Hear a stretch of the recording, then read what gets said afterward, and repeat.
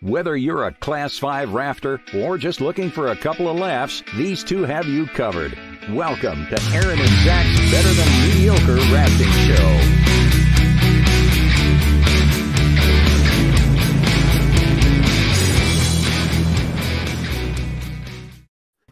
What do you think?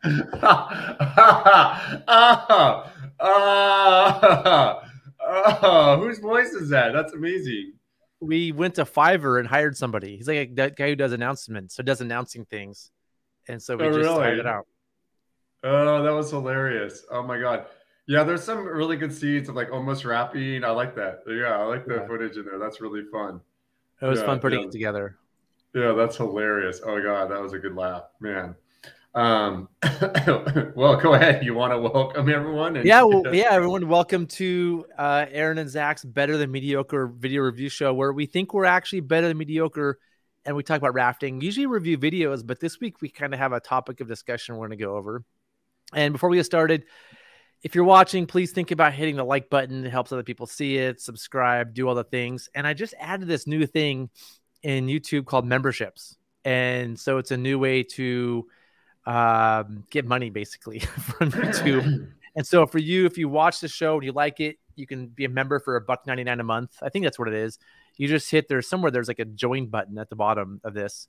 And you get like a little icon next to your name when you comment. It's kind of cool. It's something new that I'm trying out. This isn't my job, so like I don't need to make money off of this. But when we get money from it, we can certainly use it to buy more equipment to talk about, or just like I can get better at camera gear. Maybe we can get Aaron a microphone someday, and a different hat. Although that outfit is a different hat. I've switched up my hats after those comments about. Yeah, it's almost like we made money.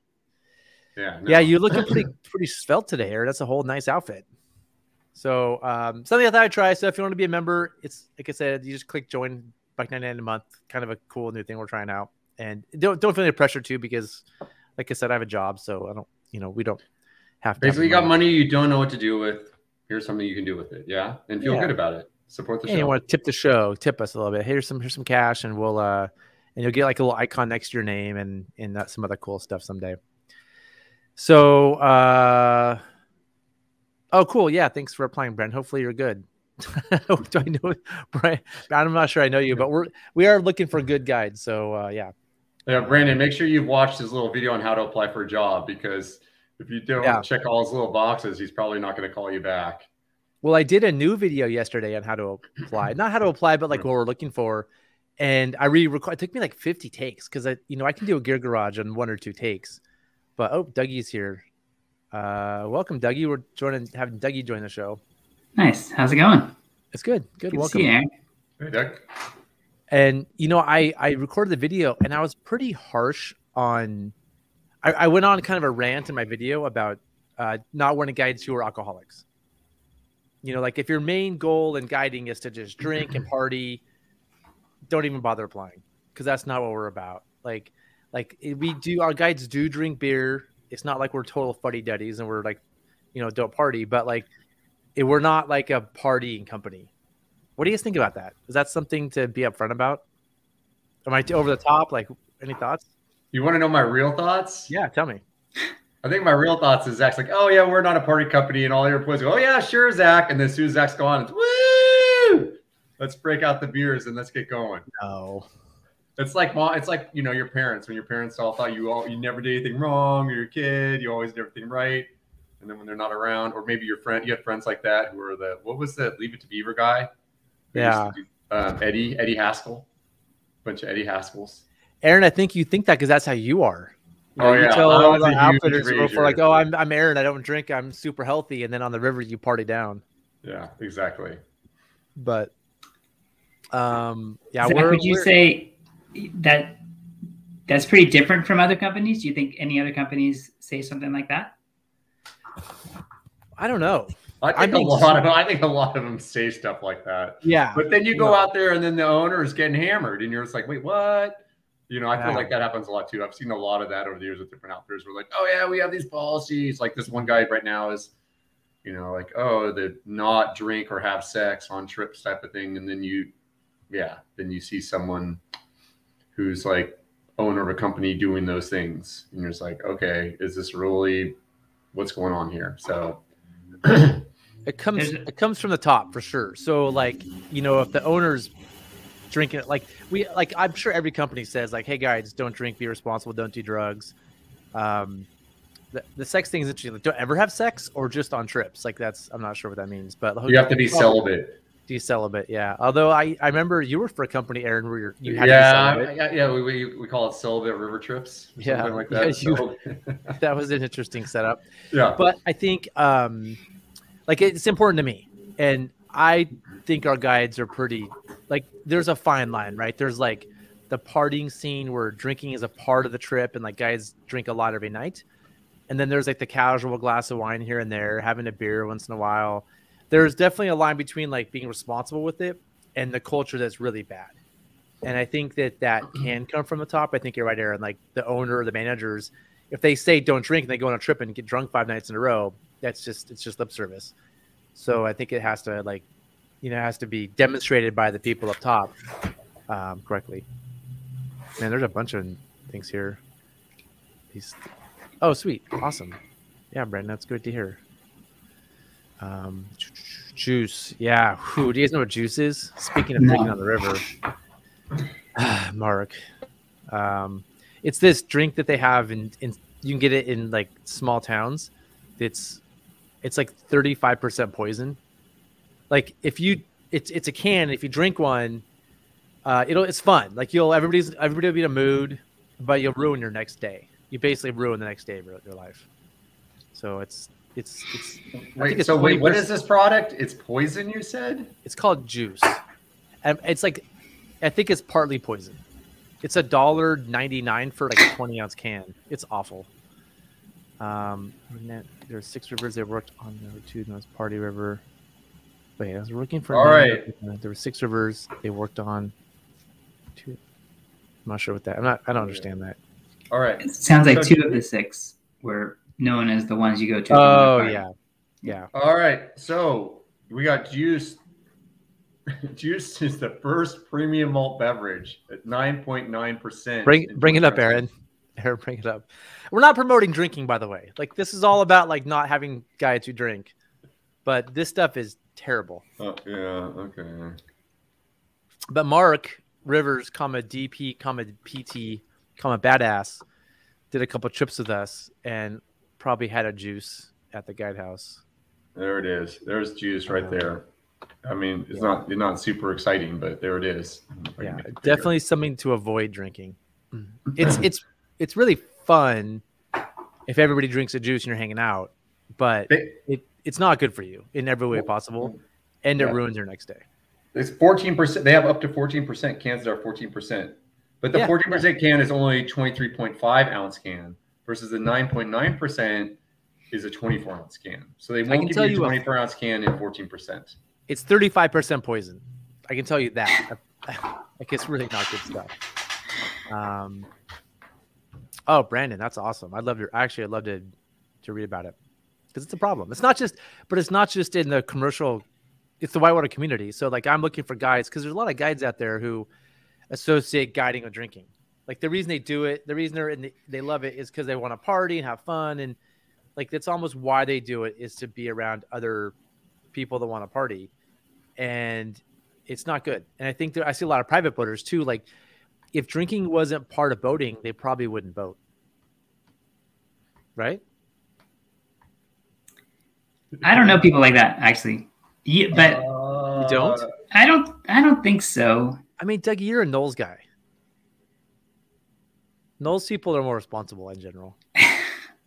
I'm going to say this. I feel like there's I know a fair number of guides who I think continue to guide because it's alcoholic friendly, you know, and they're able to be an alcoholic, and it's not like frowned upon. It's a supportive environment for alcoholics, if you would say that in a weird way, in a bad way, I think. But you know, I mean, that's why there are groups like the Whale Foundation down in Grand Canyon, and what's the one? Went back on the one in Idaho. Zach, Red Side Foundation. There are those organizations that are trying to help the guides and people in the community. So it is a problem. Yeah, it is. Yeah, and I was no angel in my youth, as you two know. Like it's hard to preach this when I wasn't perfect myself. But having been through that process and recognizing what the system of guiding does to me, and I watch other people go through it. They come in young, innocent people who love rivers, and they leave kind of alcoholics. And the seasonal aspect of guiding, you go from guiding to some ski job that also where drinking can be a problem. It just becomes a year-round thing. And so, Aaron, do you say it's a supportive, like multi-days are supportive, or or both? I think Mondays and multi-days, both scenes. Hanging out, having a beer at the end of the day. I mean, going to the bar every night. I talk to guides who work. Yeah, but then like I've been on trips where every night we're having cocktails. Somebody's bringing out a handle of something, and it's gone at the end of the night. And everyone brings in each of the guides brings a handle for one night, and then they're consuming it. So I mean, yeah, I think you're right about the 1 days have a problem too, but they're both. I haven't guided 1 days for a long time, but I hear now about the Coloma Club on the South Fork, or like what's happening in Arkansas for some companies just every night hitting a hard because there's a bar. You just go to the bar, and I get that everybody on multi-day trips can do it too, but I don't know. But then the other part is like, do you think this is really that much more than like, you go to your whatever 9 to 5 job and then they're going down to the bar afterwards and getting hammered too? I mean, every night there's probably the same things. I wonder if it's actually more of a problem in the boating community. Just like it's more noticeable because we're together, like we kind of live together. So you see people's lives, what happens when they go home because you don't really go home versus other jobs. No, it's worse than other jobs. Because in guiding, you get to camp at like 4, people pop open a beer, and then it just goes. I mean, in people's real lives, if they drink a lot, they like have to at least go home, change, and then go to a bar.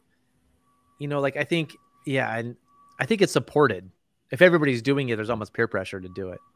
Have either of you seen an owner, or Zach, have you as an owner, approached any guide and said, do you want some help with beating this thing? Yeah. Or I've noticed this. Do you want to talk about it?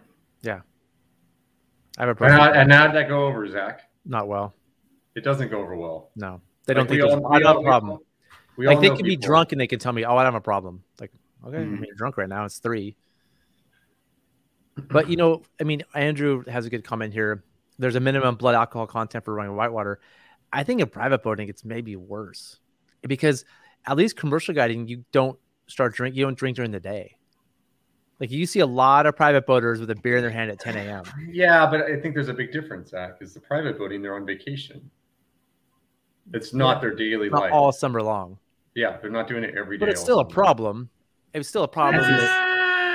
You don't want people. I mean, don't a bunch of people go down to like, let's go to Baja and go hang out at the beach or the Caribbean or go, Yeah, but that's at a resort, not on the whitewater.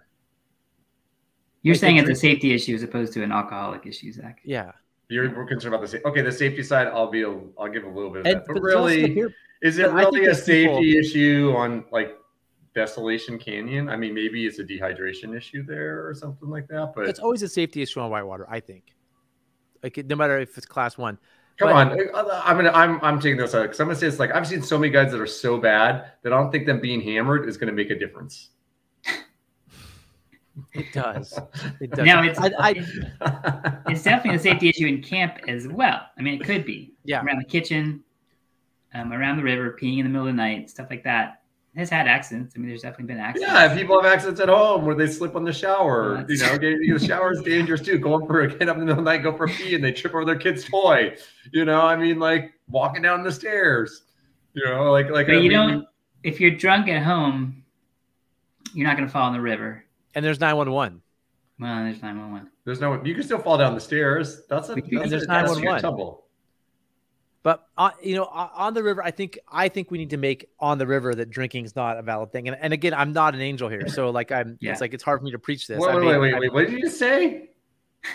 Drinking on the river, it should not be okay. It should not be okay. Okay, Zach Collier, drinking on the river, not okay. Well, Aaron.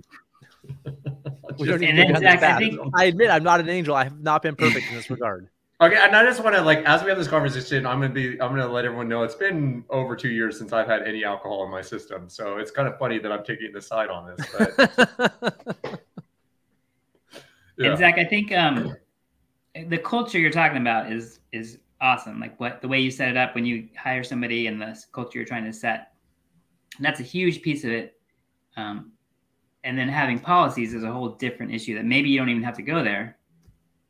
But that's another direction to go in, is having actual policies that you can say to somebody, this is why I'm talking to you right now about how drunk you are at 3 o'clock in the afternoon. I mean, I haven't had this talk in a long time. It's been a while. And I think our culture has changed a lot. And it's me having to be, I've had to be, I don't know what the word is. I've had to work hard to change the culture and create an environment where like it's more about health and less about drinking. And it's not that there's no drinking. Like, we're not, people have a beer here and there and like it's normal. But like you go to some guide houses, there's a bong on the table. There's everybody's drinking cocktails and it's out of control. You guys know this. But there's two things, right, about commercial and private. And I want to get back to like having a beer at 10 a.m. on a river trip. It's a bit excessive to me. And that's just my opinion. Like 10 a.m. and we see it all the time. What about a little something in your morning coffee? Additive? Yeah. I mean, you mean like Bailey's? Or whatever, yeah. I mean, people do that all the time on private trips. I mean, where do you draw? I know commercial guys who do that every day. I don't agree with it at all. No, I've heard about commercial guides recently doing some pretty crazy stuff, actually. Okay, I'm going to make a poll right now for everybody to do, because we got to move on. We have stuff to talk about. Drinking on the river. Do you? We're losing viewership with this conversation. Everyone's like, what? I don't know how to get on this. Suck. This is probably my fault. I'm painting a poll right now. Boom, poll done. So let's get to some comments. Gloucester was pretty bad to support what Aaron was saying. What does that mean? Was that the town's bad, just like everyone in general, or is it the rafting industry there? Is there? I don't think there's rafting industry. Gloucester's on the ocean. Oh yeah. Yeah, I mean, the Golly thing is, we could go into it, but we're not going to. Is pretty crazy. I think having a couple IPAs is kind of delightful. Like having an IPA here and there, and then there's just shotgunning. There's the whole shotgunning beers, doing shots. Isn't the alcohol content of IPAs way higher? Yeah, but if you have two over like 4 hours, it's a lot different. But I think a lot of people are like, oh yeah, I'm drinking now. I'm just enjoying my beer. But they're having a few of them versus like, the Coors Light drinking party where they're like, yeah, I'm drinking. Yeah, they drink a 6-pack. They're like, yeah, it's Coors Light. I mean, like you, Aaron, I'm not much of a drinker. I drink more than you, but sounds like, but not. I realize. Yeah, I realize it's actually been over 3 years, not 2 years. So yeah, I'm over 3 years at this point. So, I think Robert makes a good point, but what happens is some people are really responsible. They can have a beer at 10 a.m. and they can like pace themselves, have one at 3, then have maybe one in camp and a cocktail. That's fine. But other people see that they can't handle it. So if somebody sees that and they have the beer at 10, then a beer at 11, then a beer at 1, then their cocktail at 3, 4, 5, and 6. Oh, come on. What's the point of drinking a beer at 10 if you're not getting a little buzzed? I mean, like, that's the whole point, right? Is it that good? I mean, why don't you just drink some non-alcoholic? If you want you're drinking it just for the taste, then drink non-alcoholic. Like, you're drinking it to get a little funny. You're drinking to get a little tipsy. People can do it. Like the people that are good at it, and I'm using good at the wrong term, but the people that like are doing it. It's not even responsibly, like as responsible as can be done, are responsible how they spread it out. But they're setting an example for other boaters who look up to them. They pound them. I would say there's some people that drink it for the taste. Like they don't. I don't think I get buzzed off of one beer. I mean, unless it's strong. But then why are you drinking the beer? Because your body wants alcohol. You're like, ooh, alcohol. Yes, that's what my body needs. That's why we like it. There's an addiction aspect of it. I don't know if it's like smoking a cigarette, right? There is an addiction aspect to it for sure. But somebody that is on a private trip, say they're not a drinker. They're not a drinker at home all the time or anything. They just have I don't know why they'd have a beer at 10 a.m. But if they did, because other people want to get a little loose. Because other people are. Because it from relaxes one beer, though, you. I don't think you get loose. Then why do it? Then it makes no sense to me. Drink some water. I mean, I think to Zach's point, maybe because it looks cool. And it's culturally cool. It's way cooler to have a beer in your hand. It's not okay. I shouldn't say that. And look, it's the image. It's not actually cooler. The image is that you're cool to have a beer in your hand versus a water bottle. Yeah, you feel cooler drinking your You ice feel cold cooler beer. and you fit in. Like if like all the cool people have an IPA in their hand at 10 a.m. and you're like, oh, I'm just gonna drink some La Croix. It's harder to fit in. Like there's a peer pressure aspect. La Croix is better than beer too. That's the funny thing. It tastes better. I actually been drinking a lot of La Croix because it helped. I have a habit of grabbing a can of something and drinking it. It's not just it's not the beer, it's the habit I've created over my whole life. And Brody told me this summer that La Croix lowers my testosterone. So I've been I'm like every time I grab one, I'm like, here goes my testosterone. Well, I heard oatmeal raises it, so just eat some oatmeal every day, and you can counter it and keep drinking your La Croix. Okay. Sweet. Yeah. Peter, by the way, we have that video you sent us. I have it queued up, and we're gonna get to it. I apologize. I think I lost my email.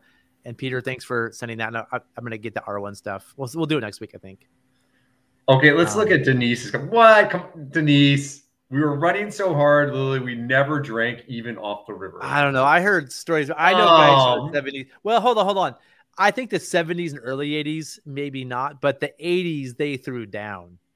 I know those people. I was just at a party with those people actually last week. A lot of the 80s guides, and all they could talk about was all their drinking stories. Yeah, maybe I don't know if they were drinking on the water. I think they're like gripped enough that they were. Yeah, no, I think in camp. I think it's in camp. They're like camping. You know, lots of stories of handles of Jack Daniels. Yeah, exactly, Robert.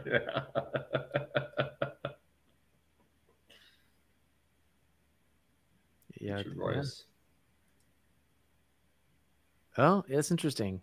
Yeah, I feel like drinking non-alcoholic beer is like drinking La Croix. It's hard, you want to fit in. If people are like, oh, that's a, it's called. I mean, maybe people don't know. As someone who doesn't drink on chips anymore, I think the La Croix is a really good option because like the people get weird about you not drinking. Like they get uncomfortable with like you're making some judgment on them. It gets interesting being the non-drinker. Everyone's also like they're all like upset with you because they're like wanting you to support their drinking habit, which is really interesting. And you're like, dude, I can't drink. So it's just not an option for me. And hold on, check out Denise's latest comment.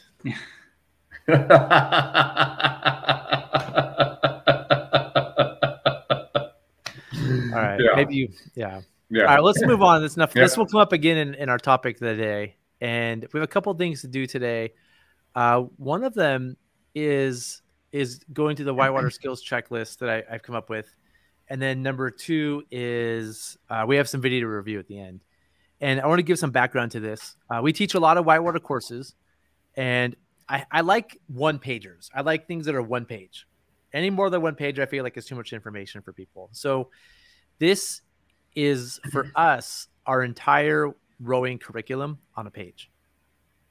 I mean, and so there's more to it. Of course, there's more to teaching than just the words in this page. But I'm trying to keep the foundation of our whole rowing school curriculum. If I'm putting on one page, this is it. And it's built as a checklist of things you should learn by the type of water you want to run as a boater. It's not perfect. And I know people that say, well, you got to add this. Remember, every time you add something, you take something away to keep it a page. Like if this was complete, it would be 50, 100 pages. But in an effort to simplify it, I've sort of created this and broke it down into like a checklist. And when we teach private classes to people, we have people check off the things that they know, and that things they feel comfortable with, and that lets us know what we need to work on. So I thought we'd go through these things. Aaron, do you want to read them? Or talk? We can talk about them. I think before we go into it too, just a little bit, like one of the reasons we're bringing this up is Zach and I were having a conversation about like making that jump from running class 3 to class 4 and like what skills do you need for class 4 from class 3, and we talked about this checklist, how it's kind of a good. I think this checklist is great for people who are aspiring to run harder water. Just be like, oh hey, these are some of the skills I need to work on right now in class 3 and make sure I have so I can go run like class 4. Because I mean, I think the class 2 to class 3 bump, I think most people can do that. I mean, maybe you guys disagree with me on that, and I'd love to hear your thoughts. But the class 3 to 4, I feel like a lot of people kind of eddy out in class 3, and the step up to class 4 is a challenging step up. So, and then whatever, class 5 is a whole different can of worms. So yeah. And you'll see a lot. These are soft skills on here. This isn't like, can you go by a rock and ferry over here that much? It's like, what are the base set of soft skills you have and training and safety skills and physical fitness skills to move on. So it's what I think of as like things you need to learn or practice before you move on. And it's mindset. A lot of it's mindset. Okay. So yeah, we want to just go through the class 2 boater stuff pretty quickly here. Able to row on flat water and paddle on flat water. That's just technical. You can technically move the oars. That's basically what it is. Like, you know, the basic strokes. Yeah. You can turn the boat. You can go forward. You can go back. You can move oars in your hands. Pretty much anybody can do this. Can float in a defensive swimmer's position. Okay. And then when you say can read obstacles, you're talking about like strainers, like that. What do you mean by obstacles? Like rocks, things in the way. So like you can look downstream. This is reading water at the most basic level. Like you can look downstream and see a rock and know to avoid that. You can look downstream and see like a log and know that's really bad. But you can see things in your field of vision. So it's like, again, anybody can do this without learning it. But if you can't look downstream and see things, you can't read obstacles. Okay. This is class 2 is a very, very, very basic level. Understand the danger of strainers and man-made objects. Okay, that's pretty self-explanatory there. Understand the danger of foot entrapments, how to avoid. Yeah. Do not boat alone. And we have a lot of people come to us for training to boat by themselves. Like, oh, I always go by myself. And I'm like, okay, I'm not going to approve of that. And so you don't pass my class 2 boater skill set. So I'm not going to, like, they're like, I want you to check me off to do class 4. And I'm like, well, if you go by yourself, I don't even approve you for class 2. So that's a personal opinion of mine that people shouldn't boat alone. Hey, Dougie, do you boat alone? I have, I think, 3 or 4 times in my life. Zach, do you consider boating alone one boat, or is it one person? I consider it both of those. One boat's boating alone, because if you swim, you have no other boat to help you. Like having 2 people in a boat's almost more dangerous than one, right? If you're in a boat by yourself and it flips, you can swim to shore and you're saved. If there's 2 people in the boat, that's 2 people that are now victims with no downstream safety. If there's 3 people in the boat, that's 3 victims with no downstream safety. So you think it's safer for you to row a boat by yourself than the 2 of us are too? Yeah, because I'm a better rower than we are our tours. I disagree with that. Yeah. Go ahead, Doug. Do you have something to say? Aaron, you asked that question. I would change what my answer is, because it really, on class 3 and 4, I've only boated a few times on my own, but at class 2, I would definitely boat by myself. And I guess I'm including, like, I'm thinking of canoeing and kayaking and stuff like that. Like, you definitely go out by yourself and do some of that on class 2. And the reason this is big to me, look at the American Whitewater Accident Database. Just look at it sometime. You'll see a lot of solo boating accidents. Like a lot of fatalities. But isn't the same thing? This is where I'm going back to. Isn't the same as swimming alone? Like, you don't go swim in a pool by yourself, because you never know how many you slip and fall and hit your head on the side of the pool. Yeah. Right? I mean, I go mountain biking by myself all the time. I could crash and hit my head and die. Like, right. But I think mountain biking is a little different. You know, like I walk by myself alone. I could slip and fall and hit my head. I think boating, because of the current and the water and how it can like take your energy away and you can drown in water, I think there's a little bit more like speed of rescue is a little bit more of a big deal than walking or mountain biking. And mountain biking alone is not a good idea. I probably, if I was teaching mountain biking, I probably wouldn't I'd probably urge people to go with friends. But for boating, but I don't have data for mountain biking saying that like people are dying mountain biking alone. There's data for boaters dying when they're boating one boat trips all the time. My concern is like I hit my head or something and I go unconscious. I need someone else there to help me. And that's why I feel safe. That's why I would feel safe for R2ing with you, Zach, than rowing a boat by myself. Oh, yes. Because if you hit your head, we're both not going to knock ourselves unconscious in the same raft at the same time. That's just not going to happen. The examples I have in my head of fatalities are a boat flips and the people just go. Like when you read the accident reports, it's like a boat flips in swift water and the swimmers are just gone. There's no safety and they die. And nobody knows how they died because they just went. And so the more people, like, I'm not worried about hitting my head and dying because there's not a whole lot of data saying that people are dying from head injuries. There is a lot of data saying people are boating when they're by themselves. But that sounds like that's high volume where there aren't eddies and there's not pools at the bottom. It's generally when it's continuous. Yeah. Yeah. It sounds like if it's pool drop, there's not much of a worry. So you're saying don't boat alone and let the pool drop. That's where I should make this. Well, it's kind of interesting is when I'm thinking about this boating a one boat trip, it's always a low volume trip. I never would boat high volume one boat trip. Yeah, but that's Aaron. That's because you have a very good understanding of what the risks are because you've boated a lot. But people that are new to boating have zero ideas and can't make that judgment call. Like, oh, it's low volume. I'll just like walk on shore. And so this, again, this is a one pager. So we're keeping this simple. Like I'm going to say, don't boat alone. Now people tell me, hey, let's see, like Nick even writes, there's no explanation. Yeah, of course there's not because it's one page. If you want the longer explanation, I'll give you the 60-page document. This is my attempt to get it down to one page. I think it's good. The do not boat alone is good. I'm not trying to disagree with it. I'm just trying to get the nuances and have people think a little bit about what that means. Because also maybe they've seen you boat by yourself before. People will be like, oh, there's Zach out kayaking by himself today, or who knows? Hey, when I'm boating by myself, I'm a ninja. Nobody ever sees it, and I will admit, even though I say don't boat alone, I will do it occasionally under the right circumstances, but I understand the additional risks that I'm taking and I shouldn't be doing it. And I don't brag about it. I'm not telling the world, hey, guess what? I just did a solo lap down the blah, blah, blah.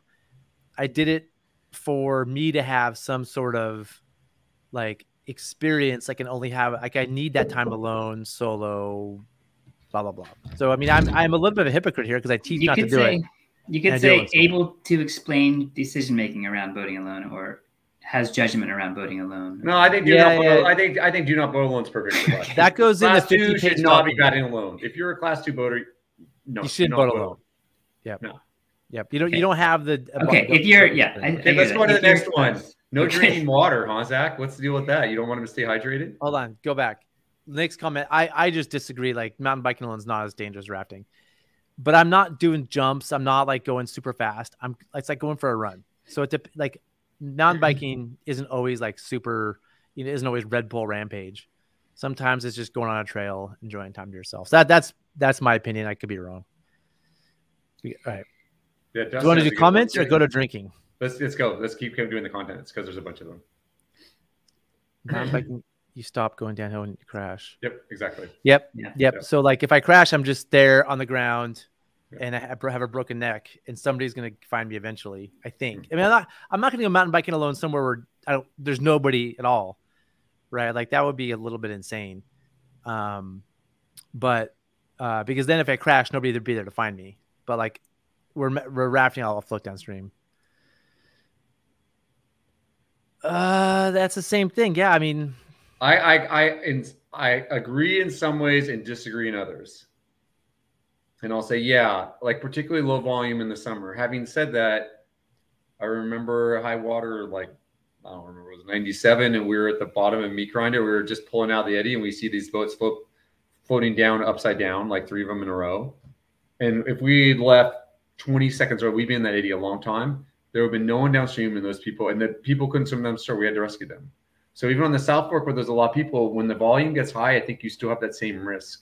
Yeah, but I think that's a good point. Like when it's summer and it's like 1,200 CFS and there's thousands of people, they're probably going to help you out. So no, and I agree. It's summer flows, but I'm just saying, like, hey, let's make sure we're discussing summer flows. I wouldn't call that alone either. Like because there are people around, but they're not having an eye out for you, though. They're not watching for all your people, and like it's definitely a lot better than going and running the South Fork, whatever, on a day where no one else is out there in the middle of winter.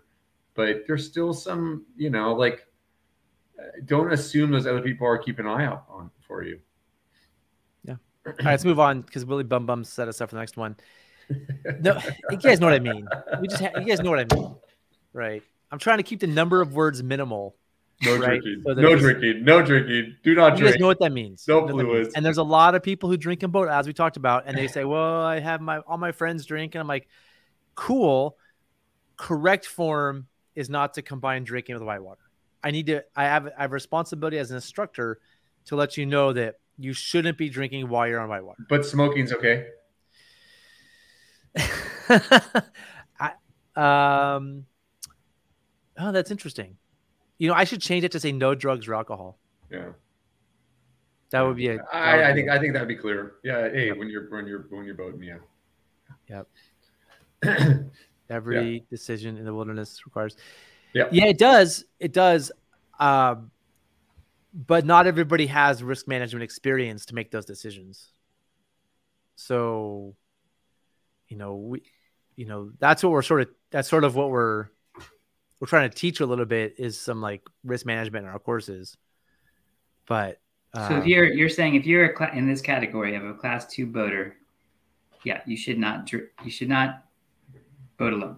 I totally agree with that. But then I'm saying class 5 boaters shouldn't boat alone too. I'm not saying anybody should boat alone. Yeah. Oh, I thought that was just for class 2. Once you're class 3, you can start drinking on the river. I thought that's what this meant. No. What this is like the base level. If you do these things, I'm going to say I'm going to call you a class 2 boater. I'm going to check you off. Say, you know what?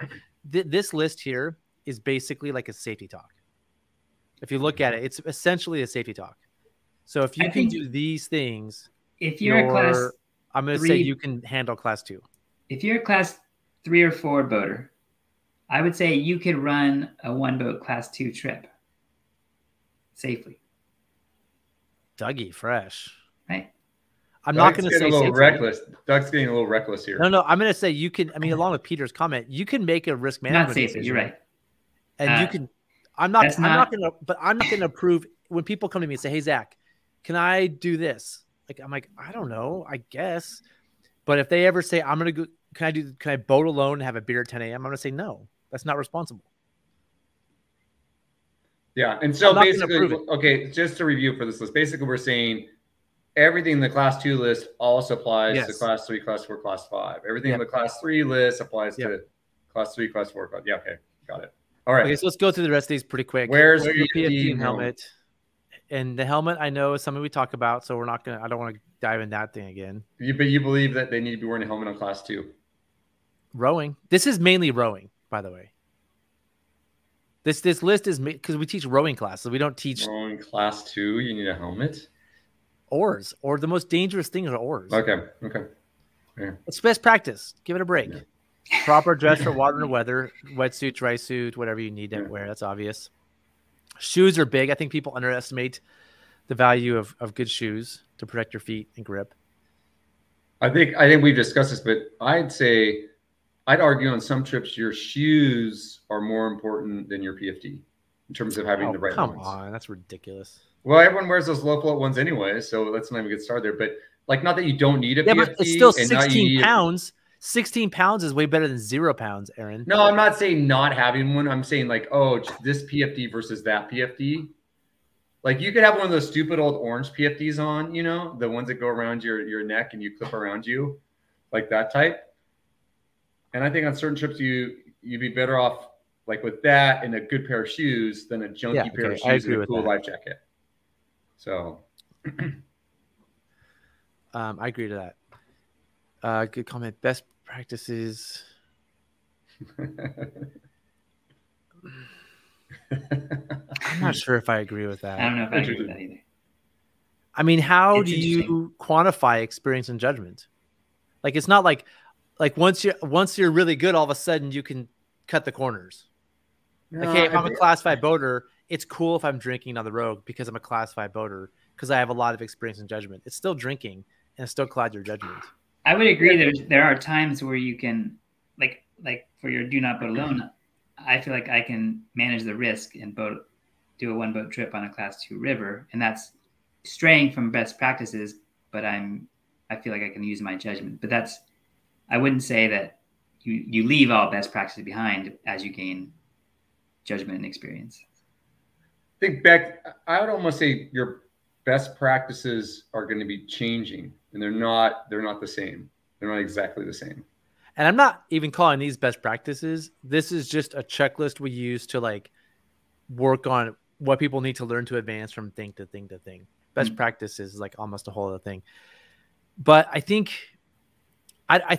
people with experience and judgment do choose not to follow best practices.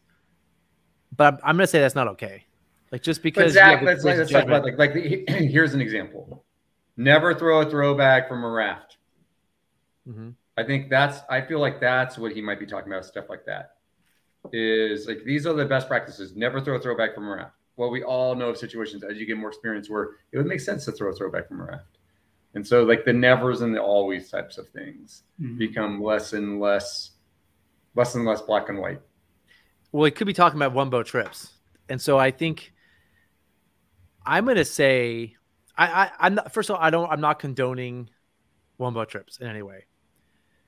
But if you were to do them, I would think you would want to be 2 grades below your ability level. Okay. Yeah. Sounds good. I mean, you want to be just spot, like not even have, I wouldn't say just 1 grade. I mean, ooh, yeah. I'm excited about some comments. We got to get some more comments here. There's some really good comments. Let me just say one thing. Like, if you're like a class 4 boater, I mean, first of all, who calls you a class 4 boater? Maybe you're a class 5 boater. We don't know who defines you as a class 4 boater. And then there's class 3 is a shade of difficulty. So like, can you do easy class 3 or like pretty solid class 3? It's not like, you know, there's class 4 rivers and class 3 rivers. Like they're on a shade of challenging. High tops. Yep. Smart. All right. What are we going through here? Oh yeah. Is this the one you're excited about? Yes. Yeah. Come on, Zach. Yeah. Yeah. Go ahead, Zach. Let's hear it. Best practices, Zach. Yep.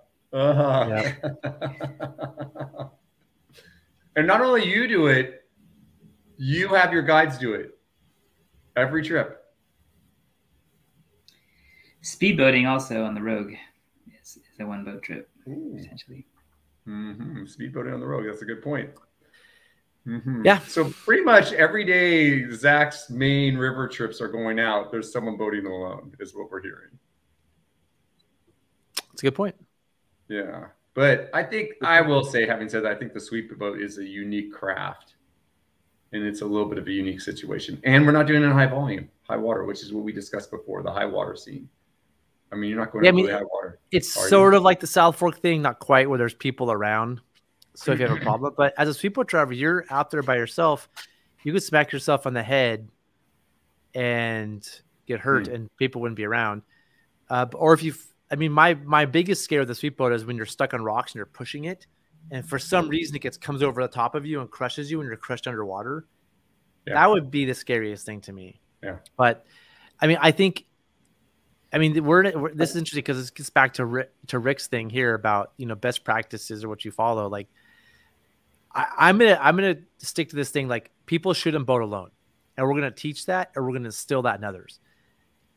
I'm not perfect here, because I have boated by myself a couple times, and we do send boats ahead to camp sometimes alone. So like, I'm not perfect here, but I'm certainly gonna encourage people to do it, because you need to look at the data. Like, people are dying in single boat trips. I don't think anybody's ever died on a speedboat on the Rogue that I know of. Somebody has died riding a speedboat alone. This is a really famous story. I think he had a heart attack. A really famous speedboat driver in like the 60s, I forget his name, died on a speedboat by himself. But yeah, I know this is a controversial, but I wanted to be clear. Like, when we're teaching people to row, I want to give people like, hey, this is something you shouldn't do. Now, you may choose to break this, but I'm not going to encourage it. So Zach, do you have your guides run like Blossom alone? Yeah. You do? Yeah. Even with yeah, for sure. But I think yeah, you can get I don't understand his comment. Can you explain that comment? I don't understand it. I mean, with an experienced group, even with having people in class 5, you can get hurt, right? So like, why not boat alone? Because you can get hurt doing class 5, and we haven't got to class 5 yet. But okay, I see what Peter's saying. Yeah, but you're trying to mitigate the risk. I'd say it's like you can drive without your seatbelt on too, and you're probably fine with it most of the time. But why not drive with your seatbelt on? You know, you increase the level of safety dramatically. And like Zach's point is like, yeah, can you get away with boating by yourself? Probably. But if everyone boated by themselves, we'd have a lot more deaths on the river. Yeah. And I just like, look at the data. Like, look at we could open it up right now. I'm not going to. Look at the whitewater fatalities. Single boat trips are a major, like, if you look at it's in a lot of the fatalities. Always. Like, I haven't looked at it in the past 6 months, but I'm sure if I open it up right now, I have a theory on this too, Zach. I think there's another reason why. Because it's a dumb idea, the trip they're doing, and everyone's like, no, I'm not going. And so they're going on it by themselves. And it's not a good day to be out there in that place. Yeah. It's like everyone else is like, no, I'm not doing it. Maybe you guys have this. I've had some calls from some friends like, oh, you want to go run this? And I'm like, no, that's a terrible idea. The flow is really high. That sounds scary. No. They're like, well, if we can't find us, we're just going to go on our own. Okay. So. And I just know of enough examples of fatalities and trips, people going out boating alone, to where I'm just like, let's just avoid it. I'm gonna preach it. That's I'm kind of curious. Those boating alone situations, are those on, like, are they on rivers like the Middle Fork of the Salmon and the Rogue, or are they on more? No. I mean, the ones that come to mind are like the Klickitat near here. There's almost like every couple of years, it's continuous whitewater. It's cold. Every couple of years, somebody goes out by themselves. And nobody ever told them not to boat alone. That was never part of their education. So for me, that's part of an education, is to learn that. Now, if you choose to break it for some reason, you at least understand you're taking a risk. But they chose to do this thing that they weren't supposed to do. But if they never learned it, that's bad. And so that's why I teach it so early in our curriculum. But I'll say, like, I've run one boat trips on the Tuolumne, and then what I've done is just hopped on and, hey, can I follow you guys down through Clavey? And then we got down through Clavey, then we go down and have lunch, and then we kind of hop back. We kind of wait for them above Grays and hop back and kind of follow them down through. And I think there's things like that you can do to mitigate your risk and be like, okay, like we're talking about, like the harder stuff where you're like, hey, I'm more exposed here and I don't want it to be a problem, is by boating with other people. And the same could be done like on the Rogue. I'm sure your guides do this a lot. Hey, there's someone else sweeping, someone else running ahead. They're like, hey, let's just run down together through Blossom, and that, I bet that happens a lot. How often are they at Blossom and no one else is there? I'm guessing. Yeah, there's I think typically somebody there. I think the key thing here is, like, if you're an experienced boater and you're choosing to boat alone, you're also setting an example for others who might do it and they shouldn't do it. And so, like, if I've ever done it, it's not something I'm going to go post on social media and say, hey, I did a solo lap down the wind. I'm going to go do it for myself and not tell anybody, right?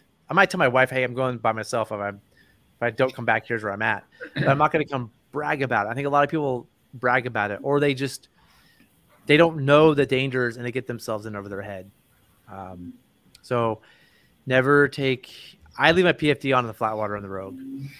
And Dustin says avoid the never, because Aaron even made a case to me one time, like, there might be an example you want to take your life jacket off for safety. I forgot what that case was. Or was that, no, Dustin, you did. Was that Dustin? Remember there was that guy we had on who was all about teaching people to take their life jackets off? Yeah, that was insane.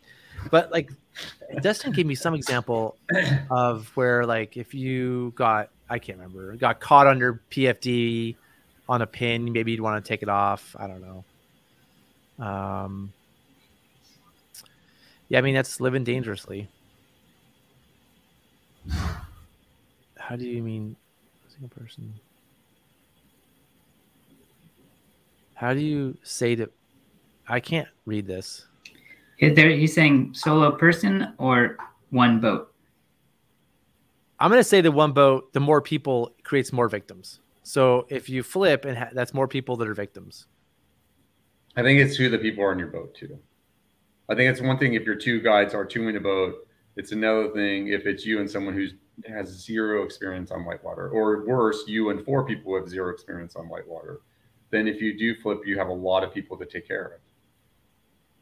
Like if I'm with another guide and I'm in R2, I'm pretty comfortable. If like something happens and we flip, we'll figure it out. It might not be fun, but we'll figure it out. And it's not super crazy high water. Yes, sorry, go ahead. This is going to take us down a path that could take another hour and a half. And this has to do with speedboats on the Rogue. And first of all, I want to be really clear. I do not like sending speedboats on the road. It is not something I want to do. I think I'd rather not do it for the reasons we've talked about. But because of the way that camps are assigned on the road, which means they're not assigned in any possible way, we have to. And the reason is a small group of like 1 to 4 people takes a 20, 30 person camp. And if we don't send a boat ahead to secure an adequately sized camp, we'll be camping in the bushes every night, all summer long. And I was with Doug just a month ago when we floated by Tai, which is a 30 person camp, with one person post up in the middle of that camp, and he got naked while we went by. So like, because people, one person, and he waved at us and said, "Where are you guys camping?" It's exactly what he said to us, like rubbing it in that he took our 30 person camp. So because there's 1 to 6 person groups all the time taking these large camps, we're forced to send boats ahead to secure an adequately sized camp. And I know a lot of private boaters would say, no, you just go get the best camps. No, we don't. We simply want a camp that fits our group size. And we can't camp in the bushes. And we could have this debate forever, but I want to be very clear. If the BLM could do something about the camping, which they have they have plans in place, like they've researched this hard, they could do something where the campsite competition system was alleviated. I would love to not send these boats ahead for 10 reasons I'm not going to get into right here. Mike, I'm guessing that's what you were alluding to. So unfortunately I can't because of the way the system is built. Yeah, Zach, thanks for sharing that. That's yeah. I think it's helpful for people to know what's going on there. I could go into this forever because I've worked on this for 10, 15 years. I've been to a million meetings about it. I go into it forever. Yeah, soloing the Tuolumne, if you're a class 5+ boater, I get it. But there's a lot can go wrong and there's no hiking out. But the Merced, depends on the flow.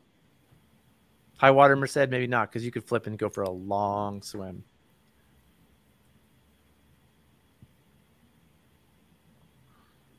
Yeah, right. Yeah, I don't know. Well, I think it depends on the run, but I'd say it's safer to have them in your boat as a passenger. Yeah, totally. Yeah, we could be seeing some people one boating the Klickitat here real soon.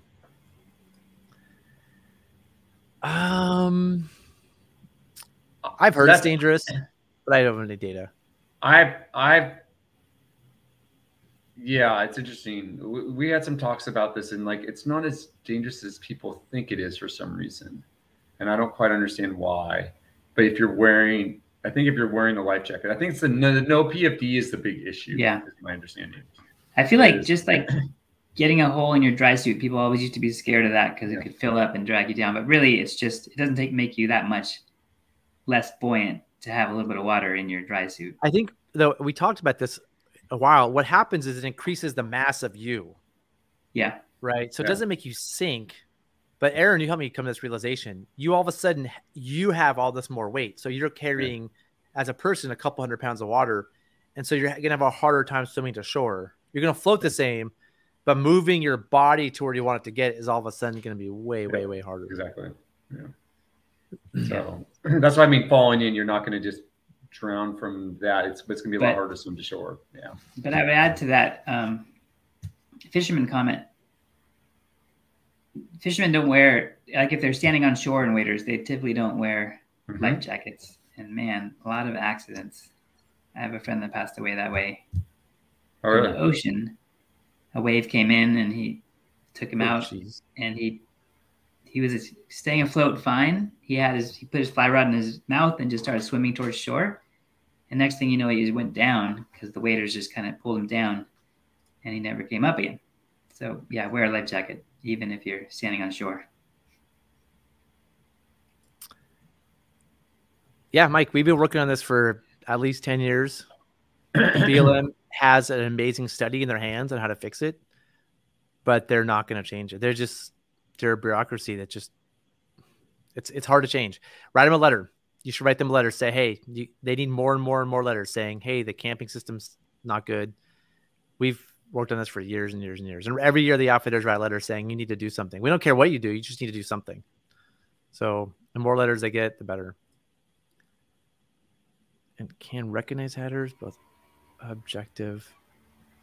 Can recognize hazards. You mean can read obstacles? Can recognize. What are we talking about? I think that's a lot of words. Yeah. Objective would be like obstacles, and he's saying subjective, like boating alone or cold weather injuries. Or I mean, Dustin, this is going to go in the 50-page document that includes CLAP. So I'm trying to keep this short and simple and in words that people understand. Objective and subjective. Maybe most people understand it, but when I read things like that, I start dozing off.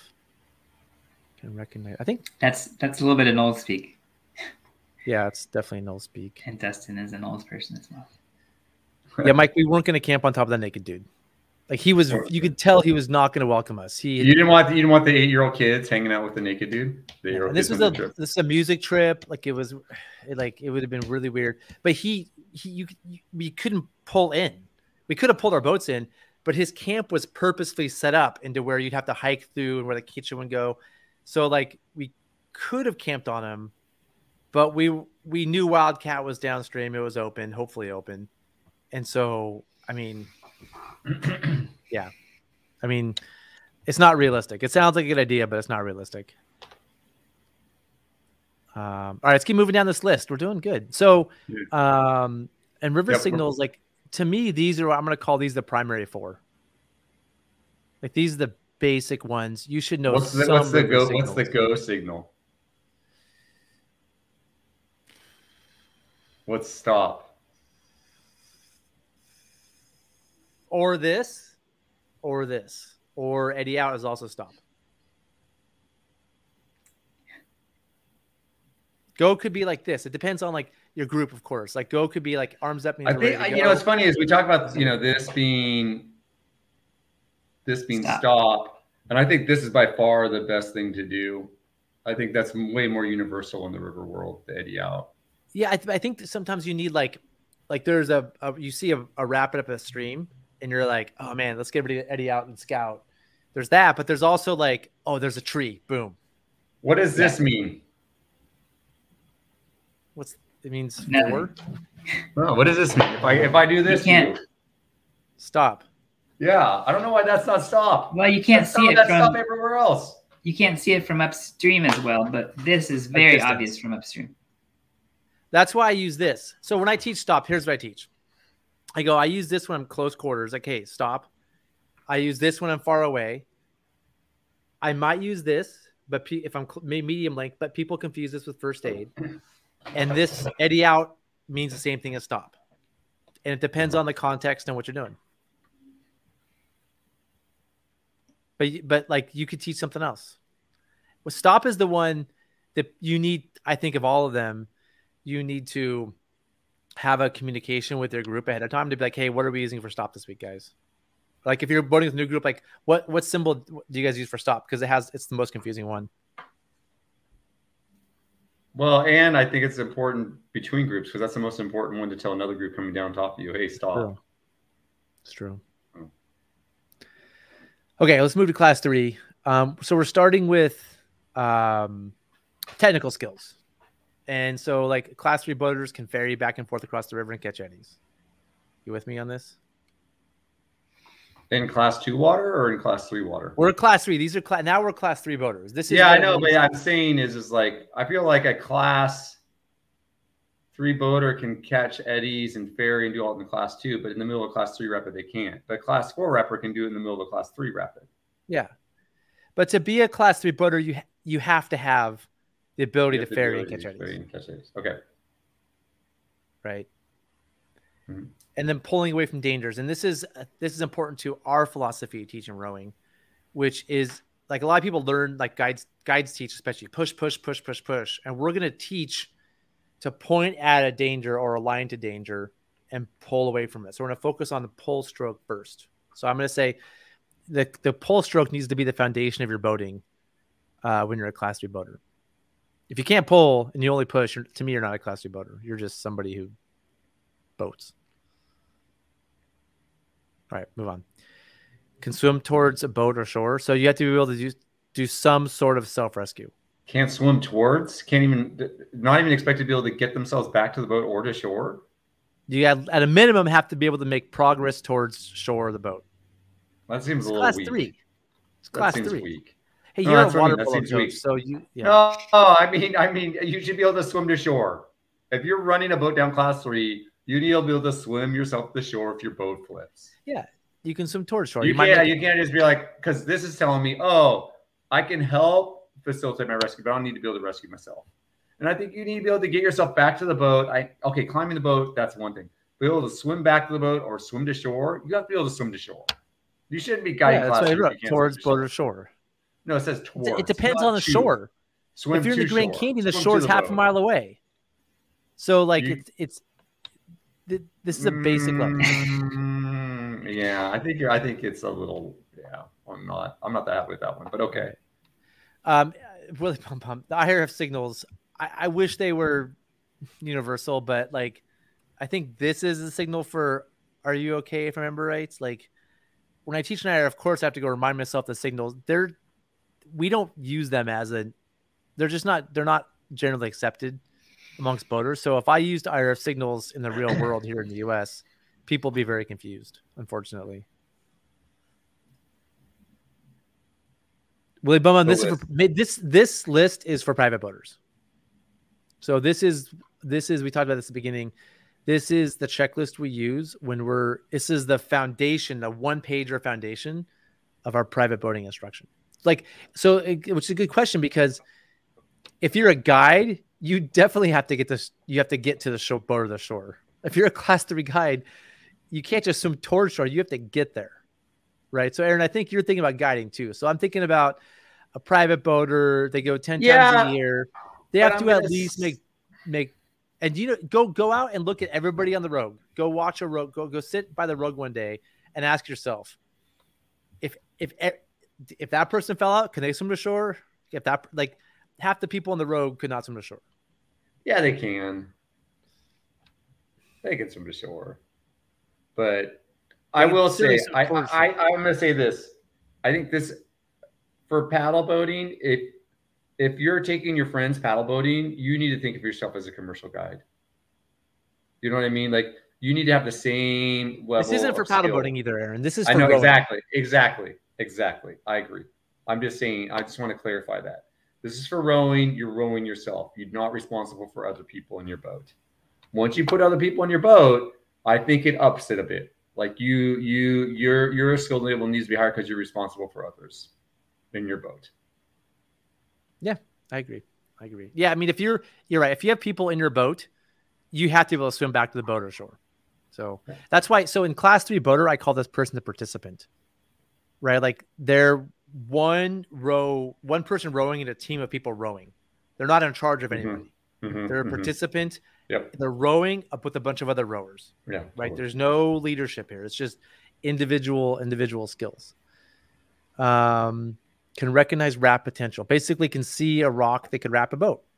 Like it's like you can see a dangerous place. And in class 3, wrapping is one of the more serious things I think that can happen.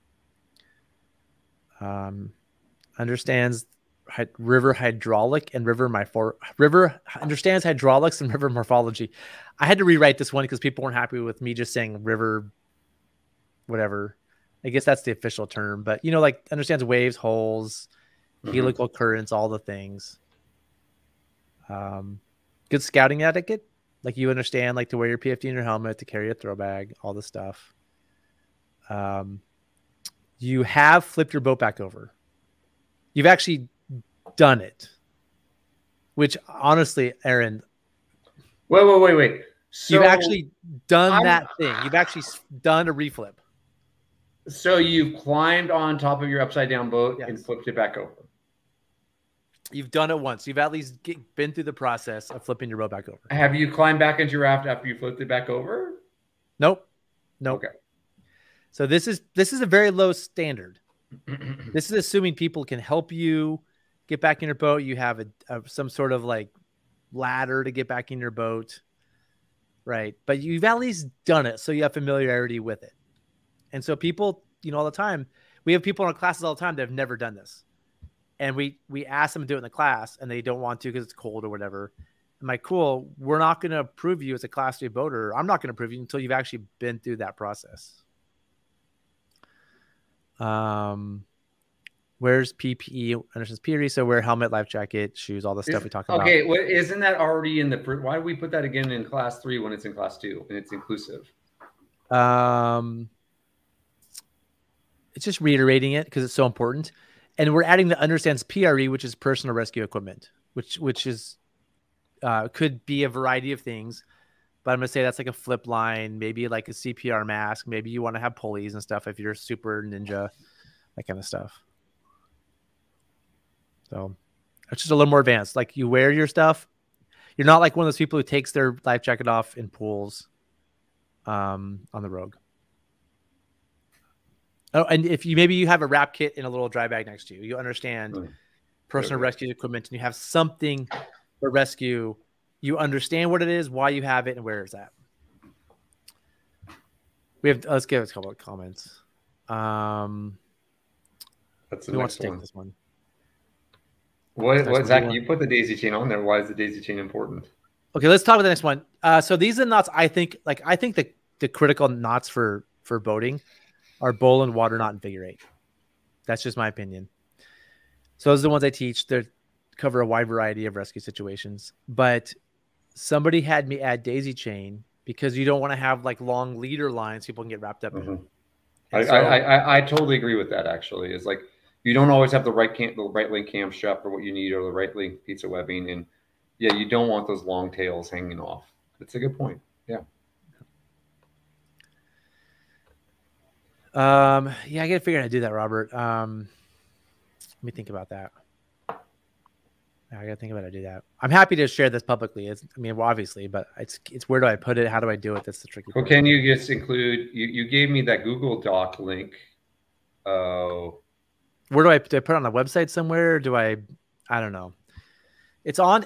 We have an online rowing course, and it's in there, and it's part of the free part. So if you go to whitewatereducation.com and you go to our here, I'll even pull it up right now. Should I pull it up right now? Yeah, show people where they can find it. That's a great idea. Right, hold on, I got to remove this though. Hold on. I'm pretty sure it shows up here.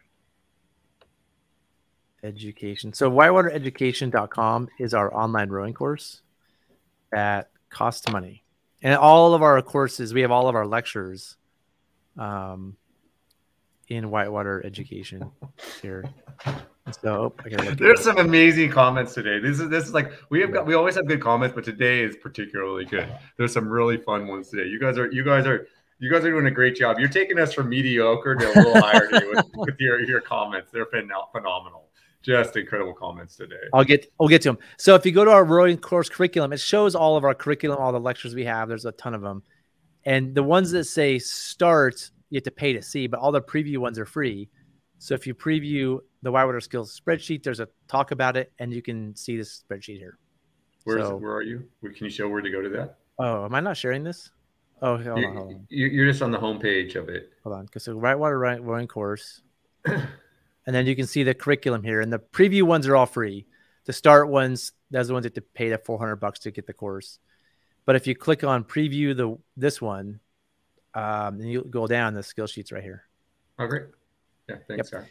And I just remember that. And there's a bunch of free courses like behavioral hazards, environmental hazards, PPE.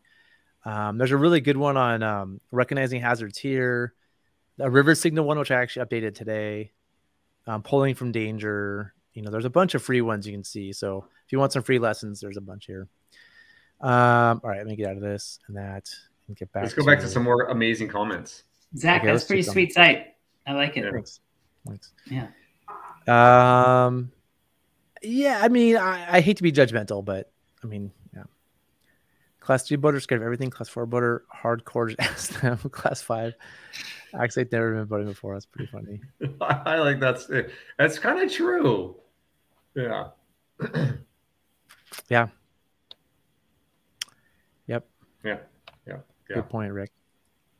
Did you like the comments because there's one that agrees with you here, and that's why you like the comments? No. I actually that one's nice, but I really like the one before about class 3 boater scared of everything. Class 4 boater, hardcore, just ask them. Class 5 boater acts like they've never been boating before. Well, I don't know. Sure, we'll see. Yeah. Tying up the bowline property. What does that mean? Is another like tying your bow line. So there's the bow bowline line. and then bow line. Yeah. It gets confusing. Yeah. The bowline and the bow line. Include it in your video's descriptions. Including it's hard, you can't put a PDF in a description. That's the only thing. But Robert, I showed you where it's at. All right, so let's go back to this thing here. Window skill sheet. So I mean, tying up your we're at can tie these knots. Tying up your bow line is an important knot. But everybody does it differently. Like I'm not going to call that critical. You know, you have to be able to do that to be a Class 2 boater because some people stuff in the bag. Some people don't have one. Yeah, but I think that's I'm going to go with Guarnic. I'm going to go with Guarnic because I've seen too many bow lines come undone while rafting. Right. I'm with you. I think having a good that's more important than the others. There's more. I've seen more dangerous scenes because of that. Because people don't tie a water knot or a figure 8 on a bite with a follow through, blah, blah, blah. So the reason this one's here, the water knot and figure in a bite, because we're putting like very basic rescue in Class 3. We're like setting the stage for Class 4. So I understand the value of this. In the 50-page document, tying up the bow line is in there. But to keep this short, like we're assuming people can do it. And that kind of lives under can tie boats to tree rocks on shore. That's a good point. So can tie your boat. You're right. Okay, you're right. I'll give that to you. So like a skill is you can, when you get to shore, you can tie it up. So you know how to do some knot, probably 2 half hitches on a bite. And as part of that, it's bringing your rope back in and tying it to your boat, however you can do it. Some people just have a rope bag, whatever. I'm not going to get into how it's done. Experience to accurate with a throw bag. Like you have to be able to use a throw bag, right? Understands their equipment. And so this is the thing we see a lot in classes. People buy stuff, but they don't understand like how things attach or why that bolt's there, or, you know, they have a lot of equipment failures. So that's on there. Able to repair raft, however you are going to choose to do that. And then some sort of first aid knowledge. So that's Class 3. All right, let's see what Willie Bum Bum says. People many of us trust immensely. This list is it judgmental? Wait. A large percentage of great private roads are stoned. Oh. For every river mile. Actually, Willie Bum Bum, on this list, it doesn't say that you can't be stoned. Zach's thinking about adding to the list, but just to be clear, that's not on the list currently. You just can't be drinking on the river. You can be stoned currently per this list, but that might change. So, yeah, Willie Bum Bum, I'm going to say, I know a lot of great boaters who get stoned a lot too, but the really great ones I know when we're running hard stuff are not stoned. And I'm trying to think of any of them that none of the ones. I don't know anyone who would get stoned before. This isn't meant to be judgmental. This is meant to create a foundation of education for people getting into boating. So, you know, just because you can get stoned and boat down the river doesn't mean somebody learning can or should be doing that. So, I mean, it's like, you know, if you were a guide for 10 years and you've done Class 5 and you do the Rogue, you can get away with a lot of stuff. But it doesn't mean you should be doing that. And that's not a good example, in my opinion, for younger boaters.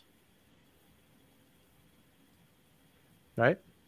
It's not best practices. It's kind of like having a beer on the river. I put in the same category. People do it, but it's not best practices. And the goal here is to set like again, this is a 1-page foundation for what I define people as levels of boaters. Now, your friends, if they're like Class 5 NAR boaters and they just happen to get stoned, I'm not going to be like, you're a Class 1 boater because of that, but it's not good for them, in my opinion, in the way, and at least the way we teach. Lots of people use daisy chains. Yeah, untying them is part of tying them. Again, that's part of the 60-page document that has every detail of everything to do. Once you're past Class 2. I'm not sure what that means. Yeah. No, I gotta add that in. I gotta be more. That's in the 60-page document. Okay, let's keep plugging away. So we just finished class 3. Let's move to class 4. How do we do that? Boom, class 4.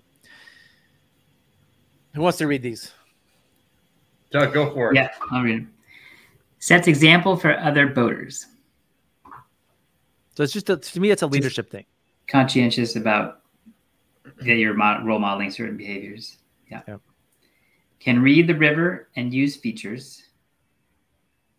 So this is just a reading water element. Like you can basically read water. You have some sort of reading water thing, and you can use holes and rocks to make maneuvers. You're not just like being analytical about.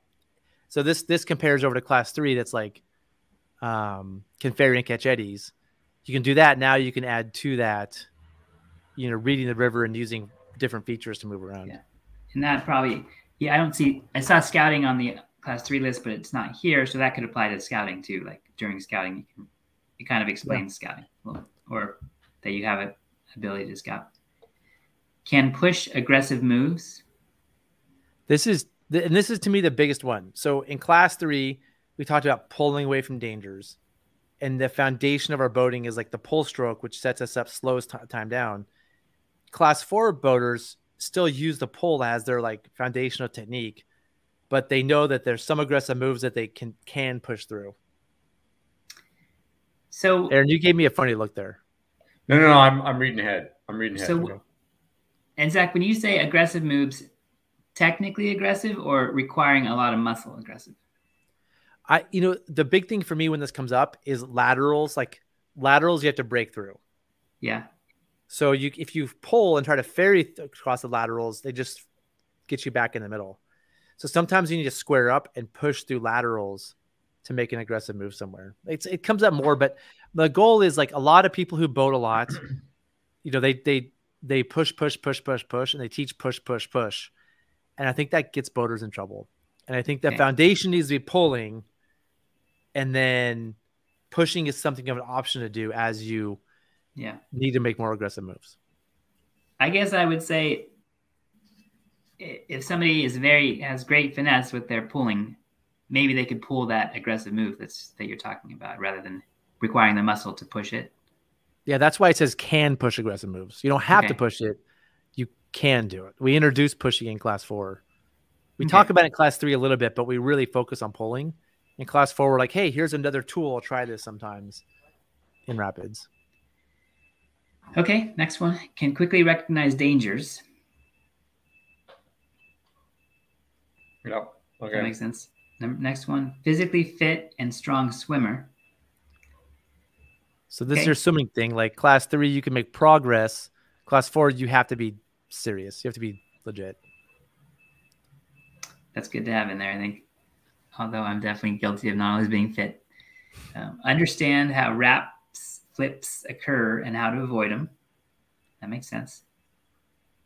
Can stay in boat order with proper spacing. I like that one. That's pretty huge for me. I think like we always talk about, boat order is sort of second priority, but I think spacing is always number 1 priority for me, at least.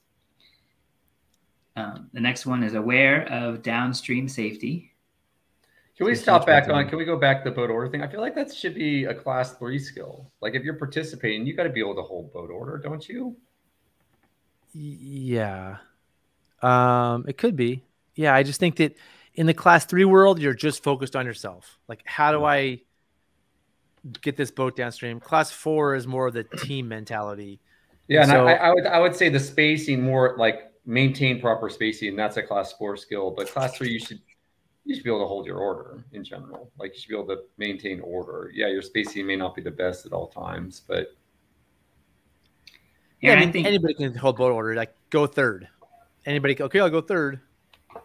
Aaron, I think I would say just the opposite of what you said. I said a class 3 boater should be able to know how far they, at least have knowledge of how far they are from the other boat and where they should be.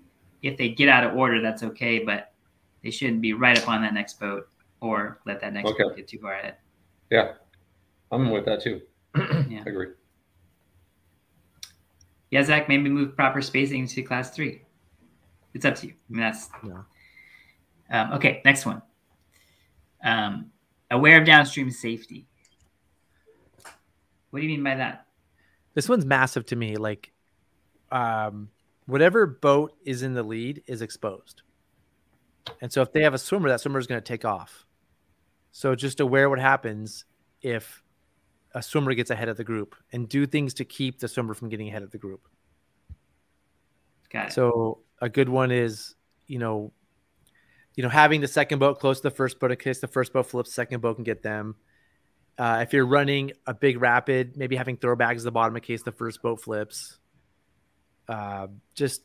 Don't put the boat with tons of people lead, because that's more exposed swimmers. Like maybe put the gear boat first, so that if they flip, that's only one swimmer versus 7 out of a paddle boat. So just being aware of like what happens if the lead boat has swimmers, and keep swimmers from getting ahead. And and given all that, use safety kayakers and catarafters when appropriate to provide good downstream safety. Mm-hmm. Okay.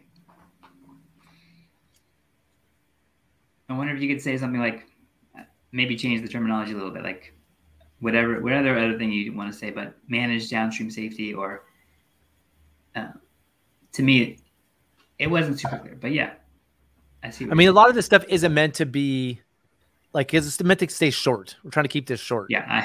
In the 60-page document, and by making it, you don't understand what it meant. That's awesome, because now I get to explain it. Yeah. Okay. Like when I'm teaching somebody and they're like, what does this mean? I'm like, oh, let me tell you. Yeah. Well, that's okay. Expert with a throw bag.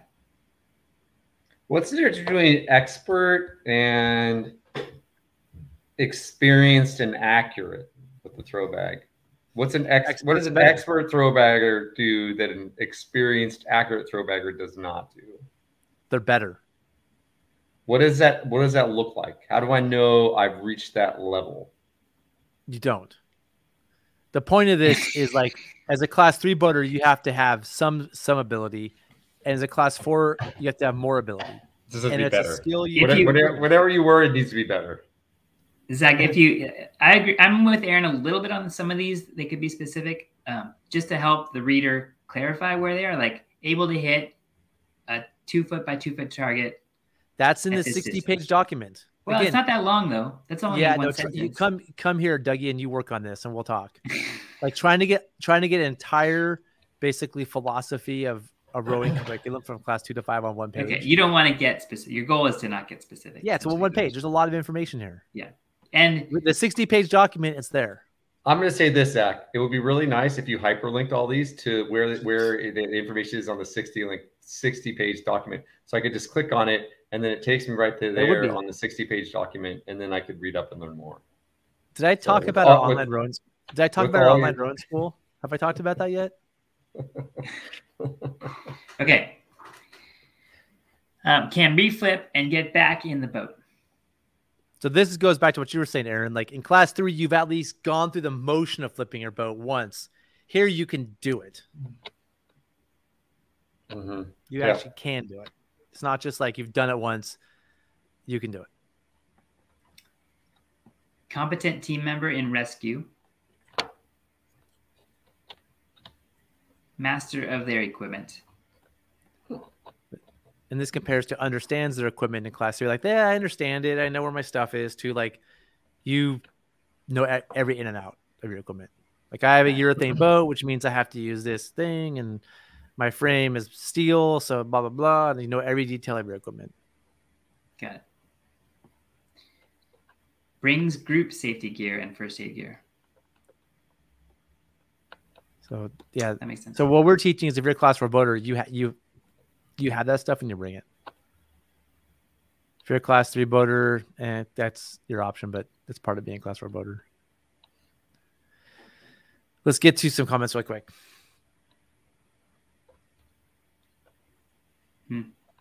Yep. I mean, I don't know where to put that. I feel like that's it. It's important. In terms of the way that I see your curriculum, it seems like it'd be 4, but like I think of a group going out that's doing a class 3 river, somebody has to do that talk. So you should be ready to do that talk? I'm going to say, from what I'm reading from Zach, I think the person who's leading that group down the Class 3 river really should have Class 4 skills. You want someone in that Class 3 group to have those Class 4 skills, because the Class 3 is just the participant. They're not the leader. They're the Class 5 I talked is the example, really. So ideally, you have somebody who has the Class 4 skills, the Class 5 skill set. And so the way this is built is you can be a Class 5 boater, but never boat Class 5. Like there's a mentality of Class 5 boating that's providing leadership for others that I'm going to call a Class 5 boater, even if you've never done a Class 5. But I think, like, if a bunch of Class 3 boaters go out boating and they're all in this level, they're all in this Class 3 boater level, well, there's no rescue experience here. So if a rescue has to happen, it can't be done. And people can't get back in boats necessarily or swim to shore that well. So you sort of need to be, to go boating Class 3, you need to be a Class 3 boater sprinkled with some Class 4 and hopefully maybe even a Class 5 boater in there.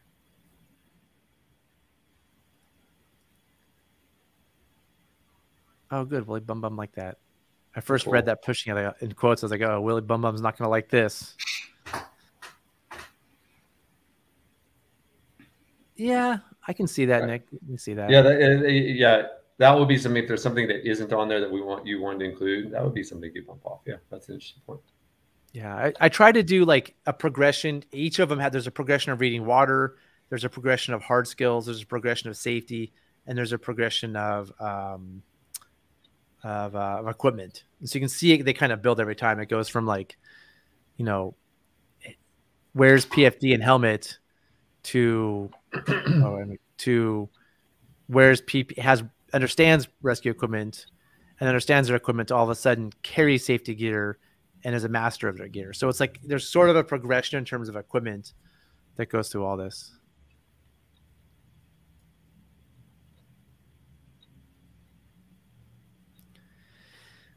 I mean, Sean, this is an issue, and this is why people tell me they boat alone. They don't have people to go with, and in my perspective, boating is a team sport, and so you have to. That's the hard. You have to find people to go with. I'm going to say this: when you find someone who says yes and is willing to go and drop everything and alienate, relationships and whatever, you hold on to those people tightly. Because they're hard to find. They're like, oh, I got this weekend. You're like, I want to go paddle. And it's hard to find those people who are committed and have the ability to get away. And I think, Aaron and Dougie, you're people we were a crew in college, and we still boat. I mean, Dougie and I still go boating here and there. Aaron, you're in Hawaii, so we don't get to go with you. But if you lived here, we'd still go. So we have a crew of like people that we learned with and we still boat with. We're very lucky to have that. And we've done some harder rivers stuff, I would say, is Class 5 potentially. But I don't really boat Class 5 anymore because I don't have that crew. I want to boat Class 5. Like, let's go. I have all these things I really want to do that are really hard, but I don't right now have that crew to go do with me in a way I feel good about. So I'm going to choose not to do it. Right. So I'm kayaking a lot right now because I have a lot of kayaking friends right now. So like, I think we have to, in a lot of ways, boat with the people that we have. Yeah, I think it's a team sport and it depends on people and finding the people. That's why there's clubs to join where there's people that are going, online forums. But I think finding a crew is one of the hardest parts. And I had a great discussion with a really good boater the other day, and he's trying to build more Class 5 boaters because he has nobody to go with. And I'm like, yeah, I mean, when your friends move on, you're left by yourself. And that's the problem with Class 5 is it's not just your skill, it's the group skill and also their cohesion. What do you guys think? Yeah. I'm going to say that's one of the big reasons I started kayaking, because it was hard to get people together to go rafting. It takes more in general, and you just have like one friend and two of you can go kayaking. And it's just like, okay, let's go. And so I'm to this day way more comfortable in a raft than I'm in a kayak, but there was a point where I was kayaking a lot just because it was an easy way to get on the river, a much easier way. And I think it's tricky. Yeah. It's always hard to find people to go. And it's a commitment to go paddling for a day in general, where most people live, to get out. You know, not everyone lives where you live. Or a week, or like a South Fork of the salmon trip. You know, if the water has to be flowing, and you have to have a crew that can all go and they trust, and they work well together. But to do it, I'm just gonna say, to do it safely, to do it responsibly, you got to have a team.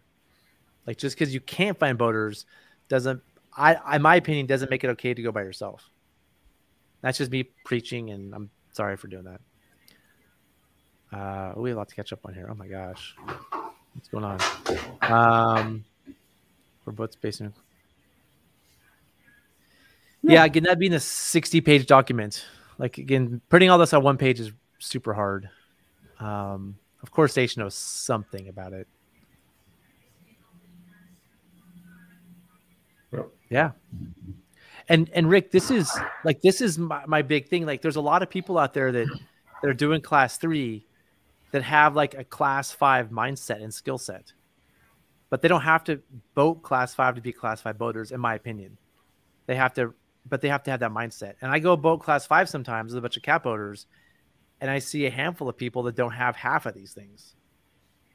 But the people that do have these things, we'll get to in a second, that's who I identify with. I go, hey, I like you. Let's go boating next week.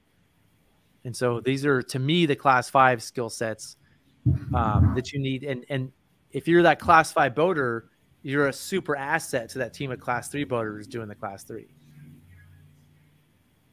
What do you guys think? Yeah. Yeah. I agree. Sean, 100%. North Fork American, I wouldn't do that alone.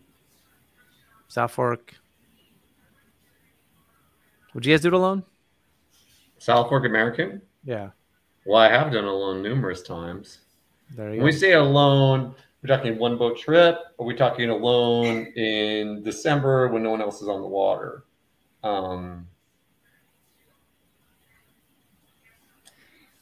Yeah, judgment. It all comes down to judgment at that level of temperature in the air and amount of water in the river and how many people are in the water. How I'm feeling that day. Yeah. Have I been boating a bunch? But an important thing to me, well, Andrew, we'll get to your question in a second. You'll look at class 4 boater as the example, and class 5 boater, the first thing is able to set an example and speak up when necessary. This is where, like, if you're a class 4 and 5 boater, you should be setting a good example for others.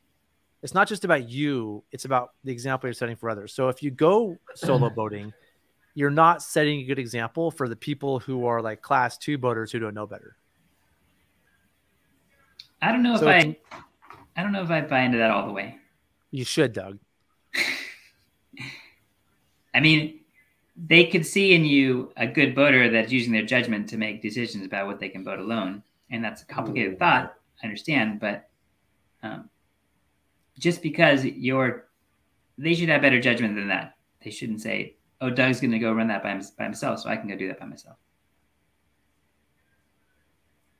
But I think that this is my opinion, and I know people disagree with me. I know you guys disagree with me. People shouldn't boat alone. It's just a thing people shouldn't do. But if you're going to do it... I agree, Zach. I agree. If you're going to do it, don't tell others about it. You're setting a bad example. Just do it. Do it for yourself. Do it for the solo time. Do it for whatever reason. Don't do it and post on Facebook. I did a solo lap down, blah, blah, blah. To me, that's not setting a good example for it. It's generally a bad habit. And again, look at the data. Look at the fatality data. You'll change your mind once you look at the data. I'm 100% with you on that, but I don't do that on social media anyways very much. I did the click a tap this summer twice, one boat trips. With a bunch of newbies in the raft too, like even some kids sometimes. You're a class 2 boater, Doug. You're a class 1 boater in my mind now. Yeah, and I mean I felt like I was able to manage the risk fine. Like I was not concerned about that, and I think that's appropriate. But you were doing okay. I'm gonna give you some pats on the back and some tough love. I mean, you're Doug Weedwald, so you understand. You're Mr. Knowles. You know all that stuff. You know how to manage risk. And it was, if I remember right, the class 2 section of the Klickitat. Yeah. At low water. Yeah. So well below your ability levels.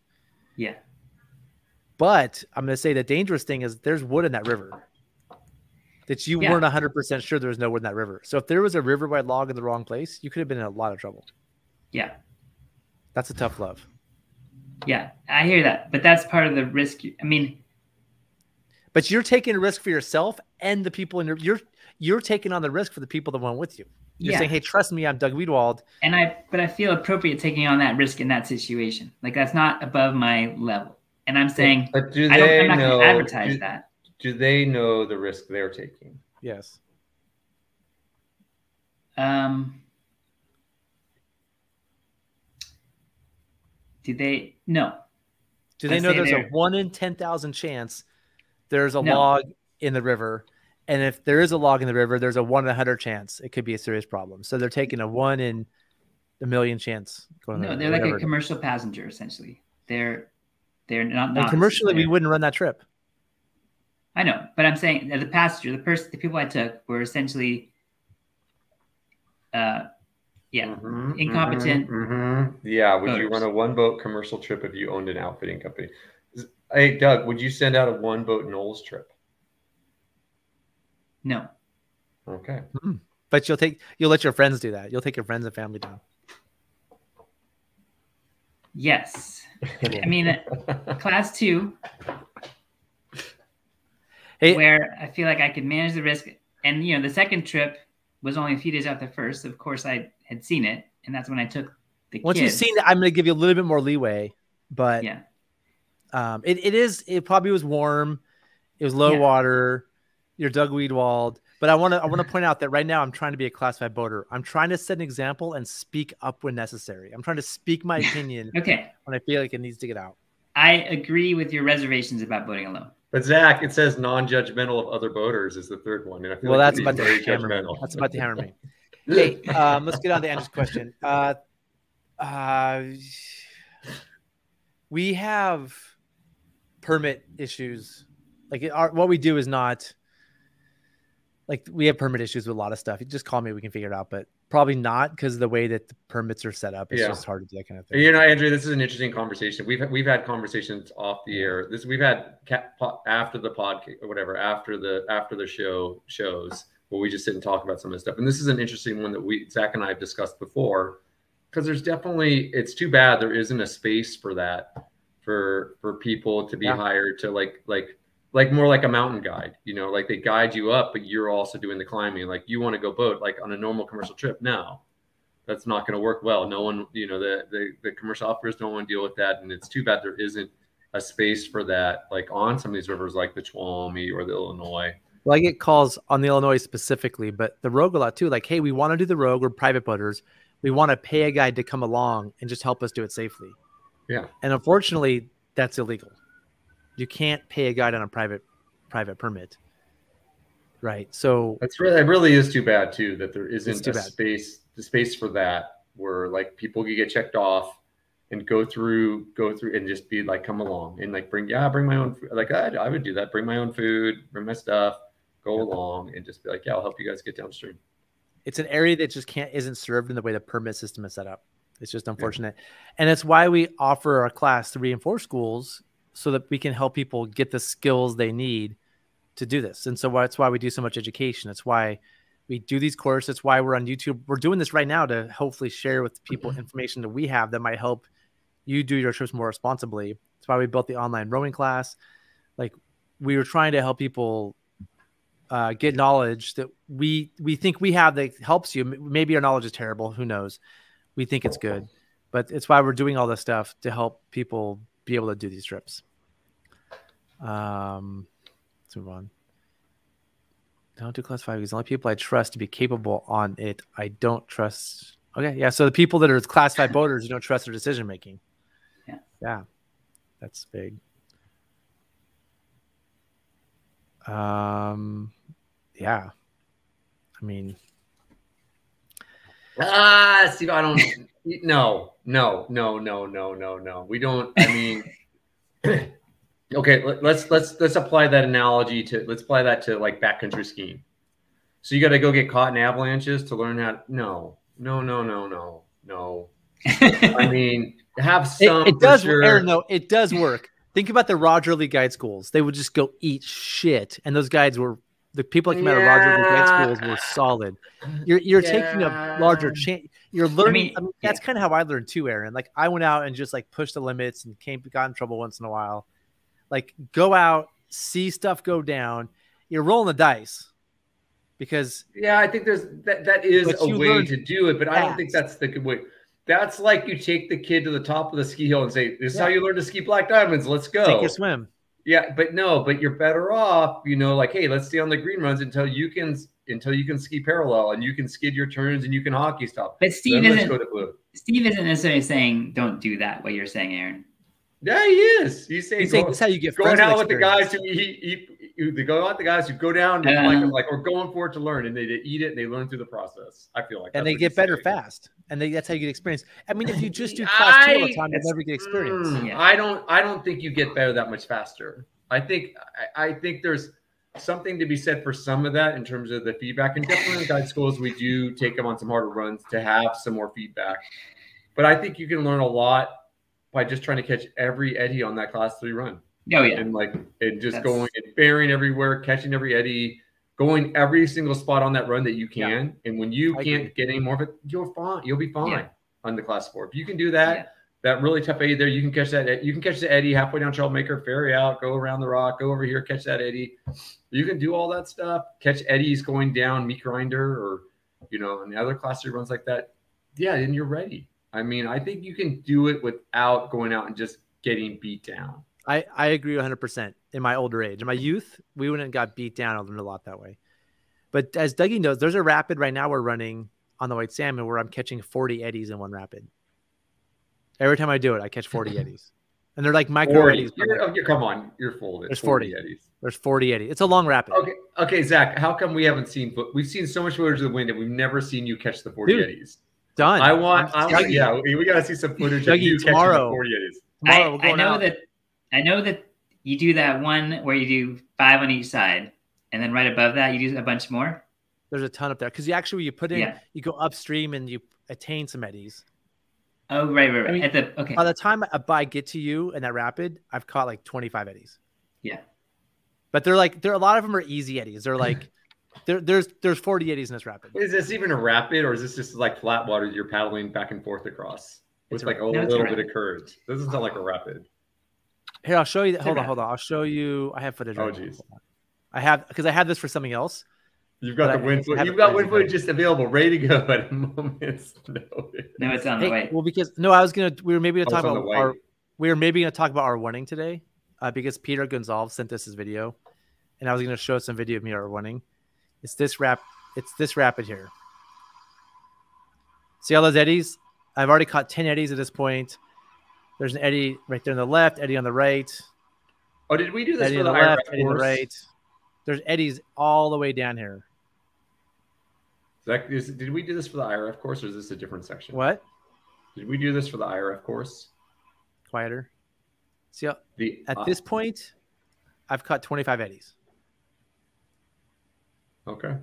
There's all kinds of and then all right. I want to see the footage of you catching 25 eddies in a kayak. So this where I'm stuck here now. In a kayak, not in a raft. I thought we were talking in a raft.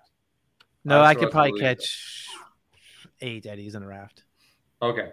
Okay, that makes more sense. We got a lot of comments. We're getting way behind our comments today. Where are we at? People raft above their skill level. Seems to have made people, especially raft guides, raft above their skill level for sure. Well, I think that's how some people think. I think there's a lot of people with the mentality that's how you get better. Is you got to push yourself to get better. You do need to push yourself, but I think it's like we talked about skiing, overtrain under terrain. And I think that's not used enough in the rafting.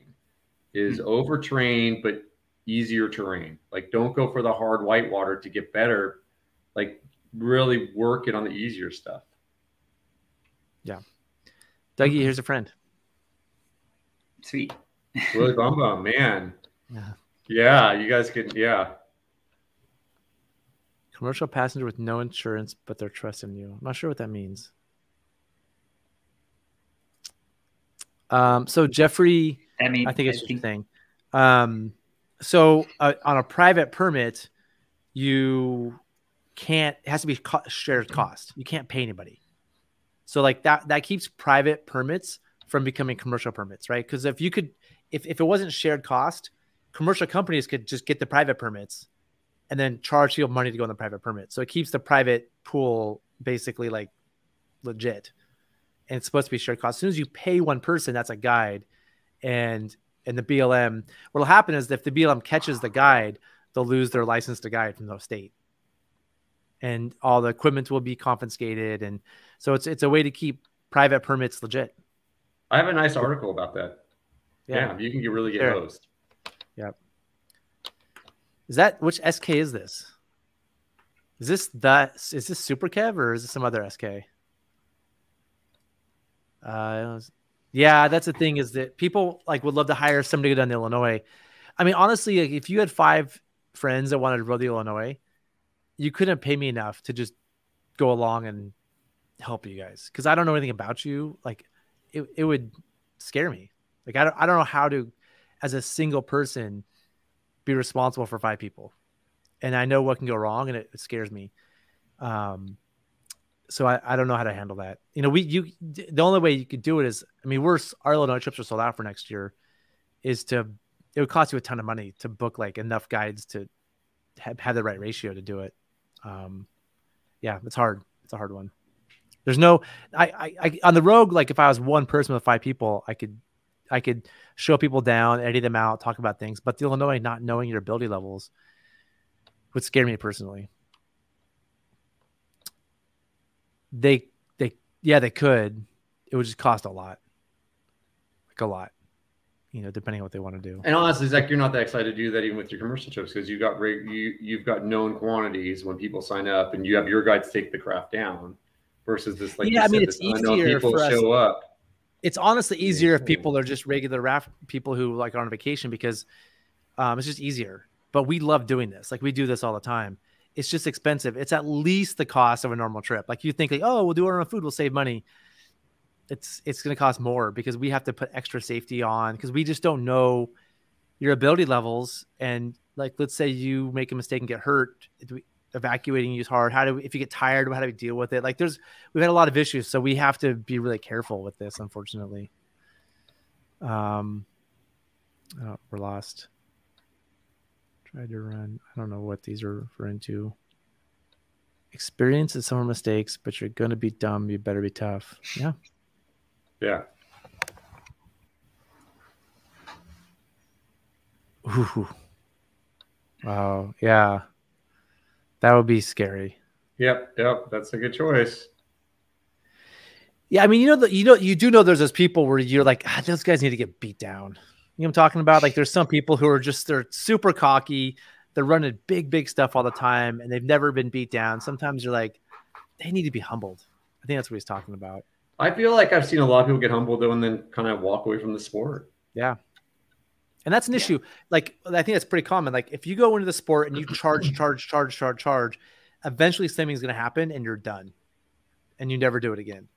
And that's where, like, what Aaron's talking about, ski the terrain or whatever you're saying is, ski the thing. Overtrain, under terrain. Yeah, like, go do things like class 4 and do class 5 moves in class 4 and enjoy the sport. Yeah. It's not a contest who's the more badass. Like, it's about getting out, having fun, looking at birds, hanging out with Dougie. Yeah. Friends and nature and all that stuff. Drink is vague and needs. I'm not sure who we're talking about. Is this Super Kev? I'm a little worried. Scott. This guy's name is Scott. Okay. The drink question's vague. Yep. Roger Lee, old school there, if you know that one.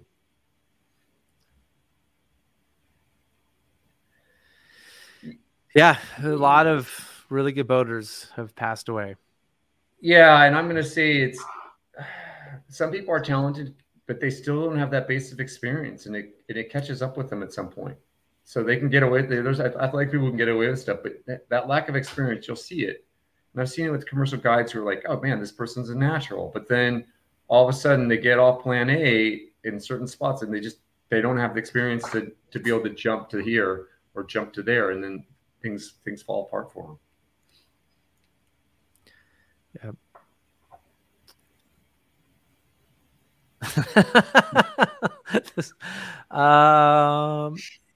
Zach, yeah, interesting comment. You do Yeah. see a lot of cat boaters get themselves into trouble, and I think Yeah. get overconfident. There are definitely that group of them out there. I mean, there's some cat boaters who are incredibly skilled as well, but it's the same thing with kayaking. Like modern kayaks are so much easier to paddle than old kayaks that like really old. Yeah. Aaron, if you got in a new kayak, like you would paddle, you'd be like, wow, it's amazing. You're saying so my why is old school. Like I got a new one. Your why is beyond old school. Yeah, your why. I mean, yeah, your why is definitely old school. Get yourself an OG or a. They're a lot more comfortable now too. Yeah, that's the main thing I found. Yeah, Jeffrey, the permit system is super. I could go on it for hours. We're not going to, but yeah, it's trick. I know what you want to do. We ask it all the time. It's tricky. We love doing it when we can, but it's hard to do affordably. And we have a lot of comments we got to catch up. Well, welcome back, Scott. Yes, that's the good thing. And honestly, like the Illinois is a trip that, like, if you guys go out and paddle some hard stuff and get better, and I don't know where you live, but like for us, the Wind is a great place to practice for the Illinois. If you and your buddies, if there's 3 or 4 of you, you work well together, you're a good team, and you went out and did it on your own, it would be such an awesome adventure. You know, to just figure it out on your own. What a cool trip. Just go when the flows are moderate and there's not rain in the forecast.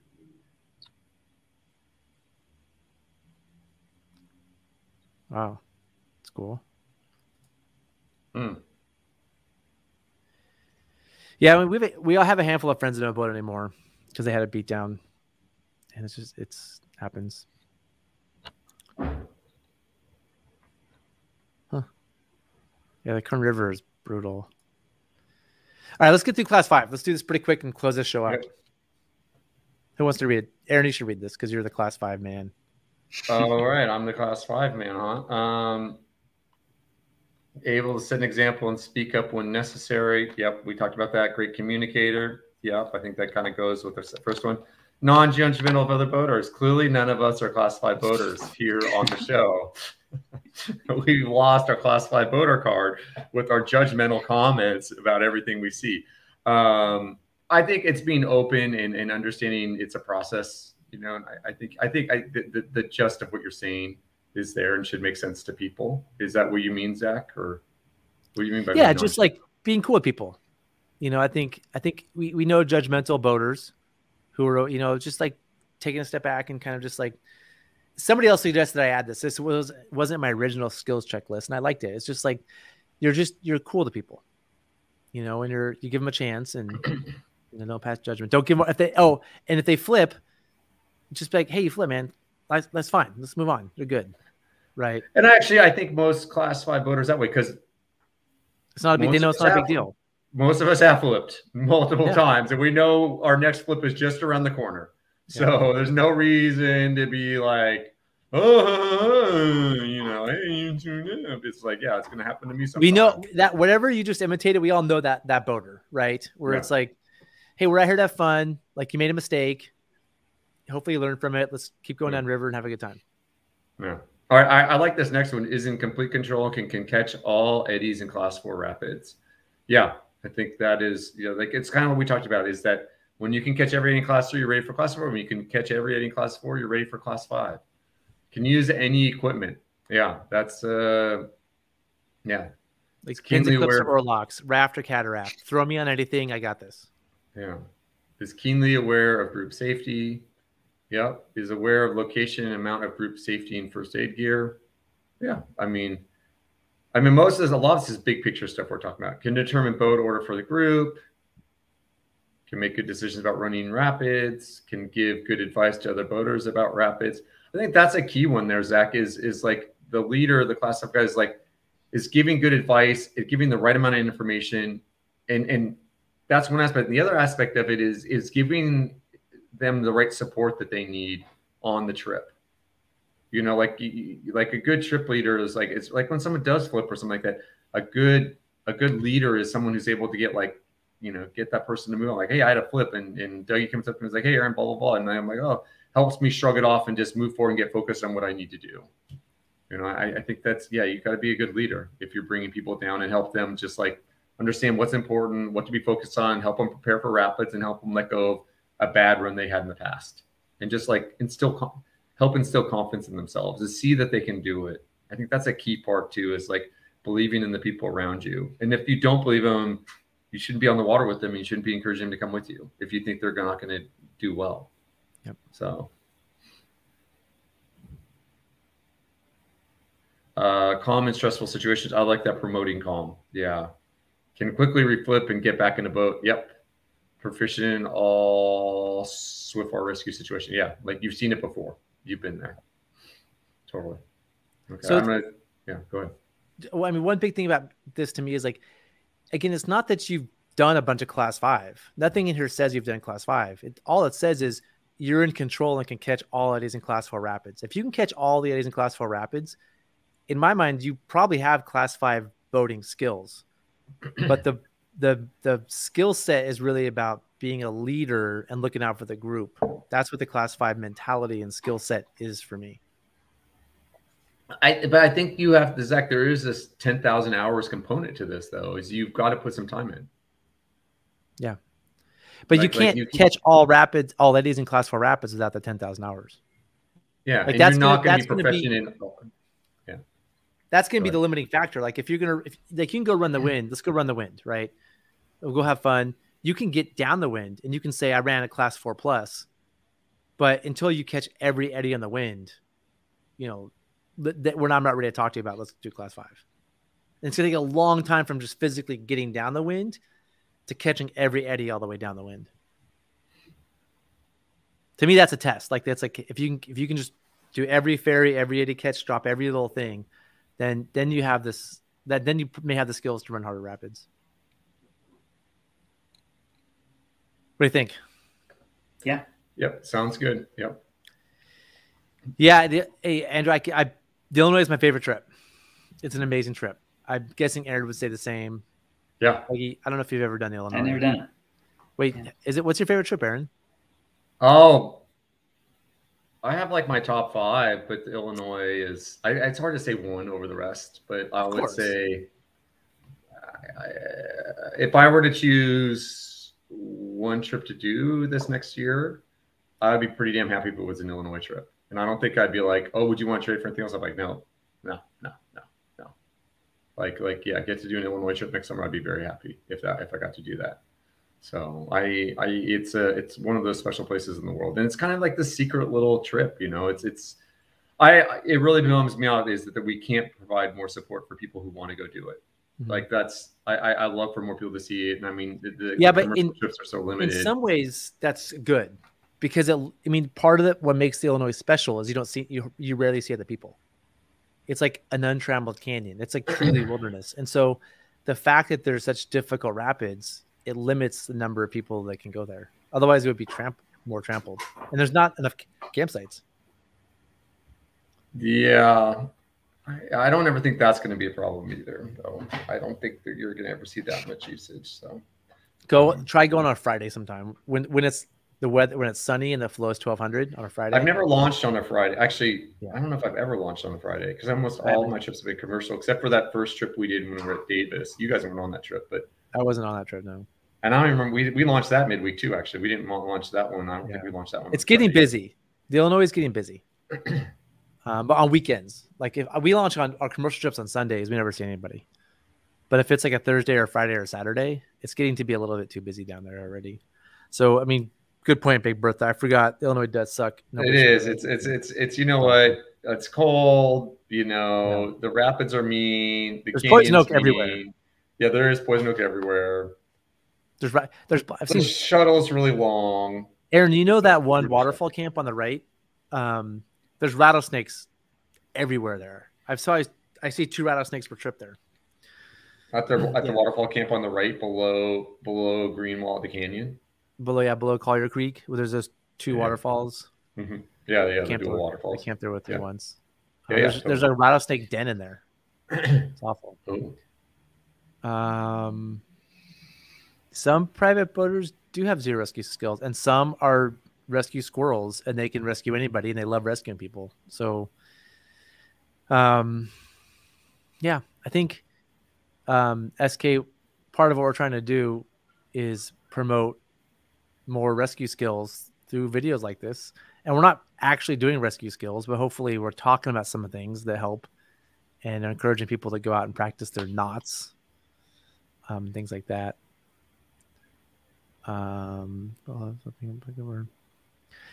That's crazy. Yeah, to me, the wind is an amazing training ground. It's where I go practice to get in shape and work on my skills. North Fork American in California, Tuolumne, Cal Salmon. You need a good class 4 training ground, place to practice.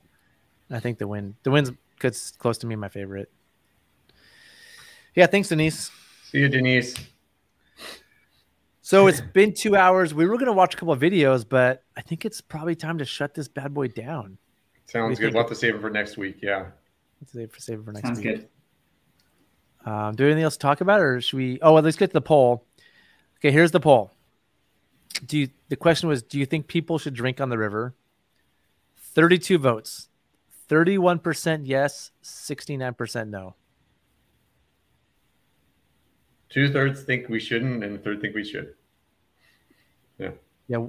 1/3 thinks people should drink on the river. They didn't say should. The question was, should people not drink on the river? They don't think people should. Do you think people should drink on the river? And I wrote it kind of quickly. Yes. 31% said yes. We should be drinking. We should be drinking. Yeah, I should make that drink alcohol. We'll try to do a better. I mean, I wrote it really quick. We'll try to do a better one next time.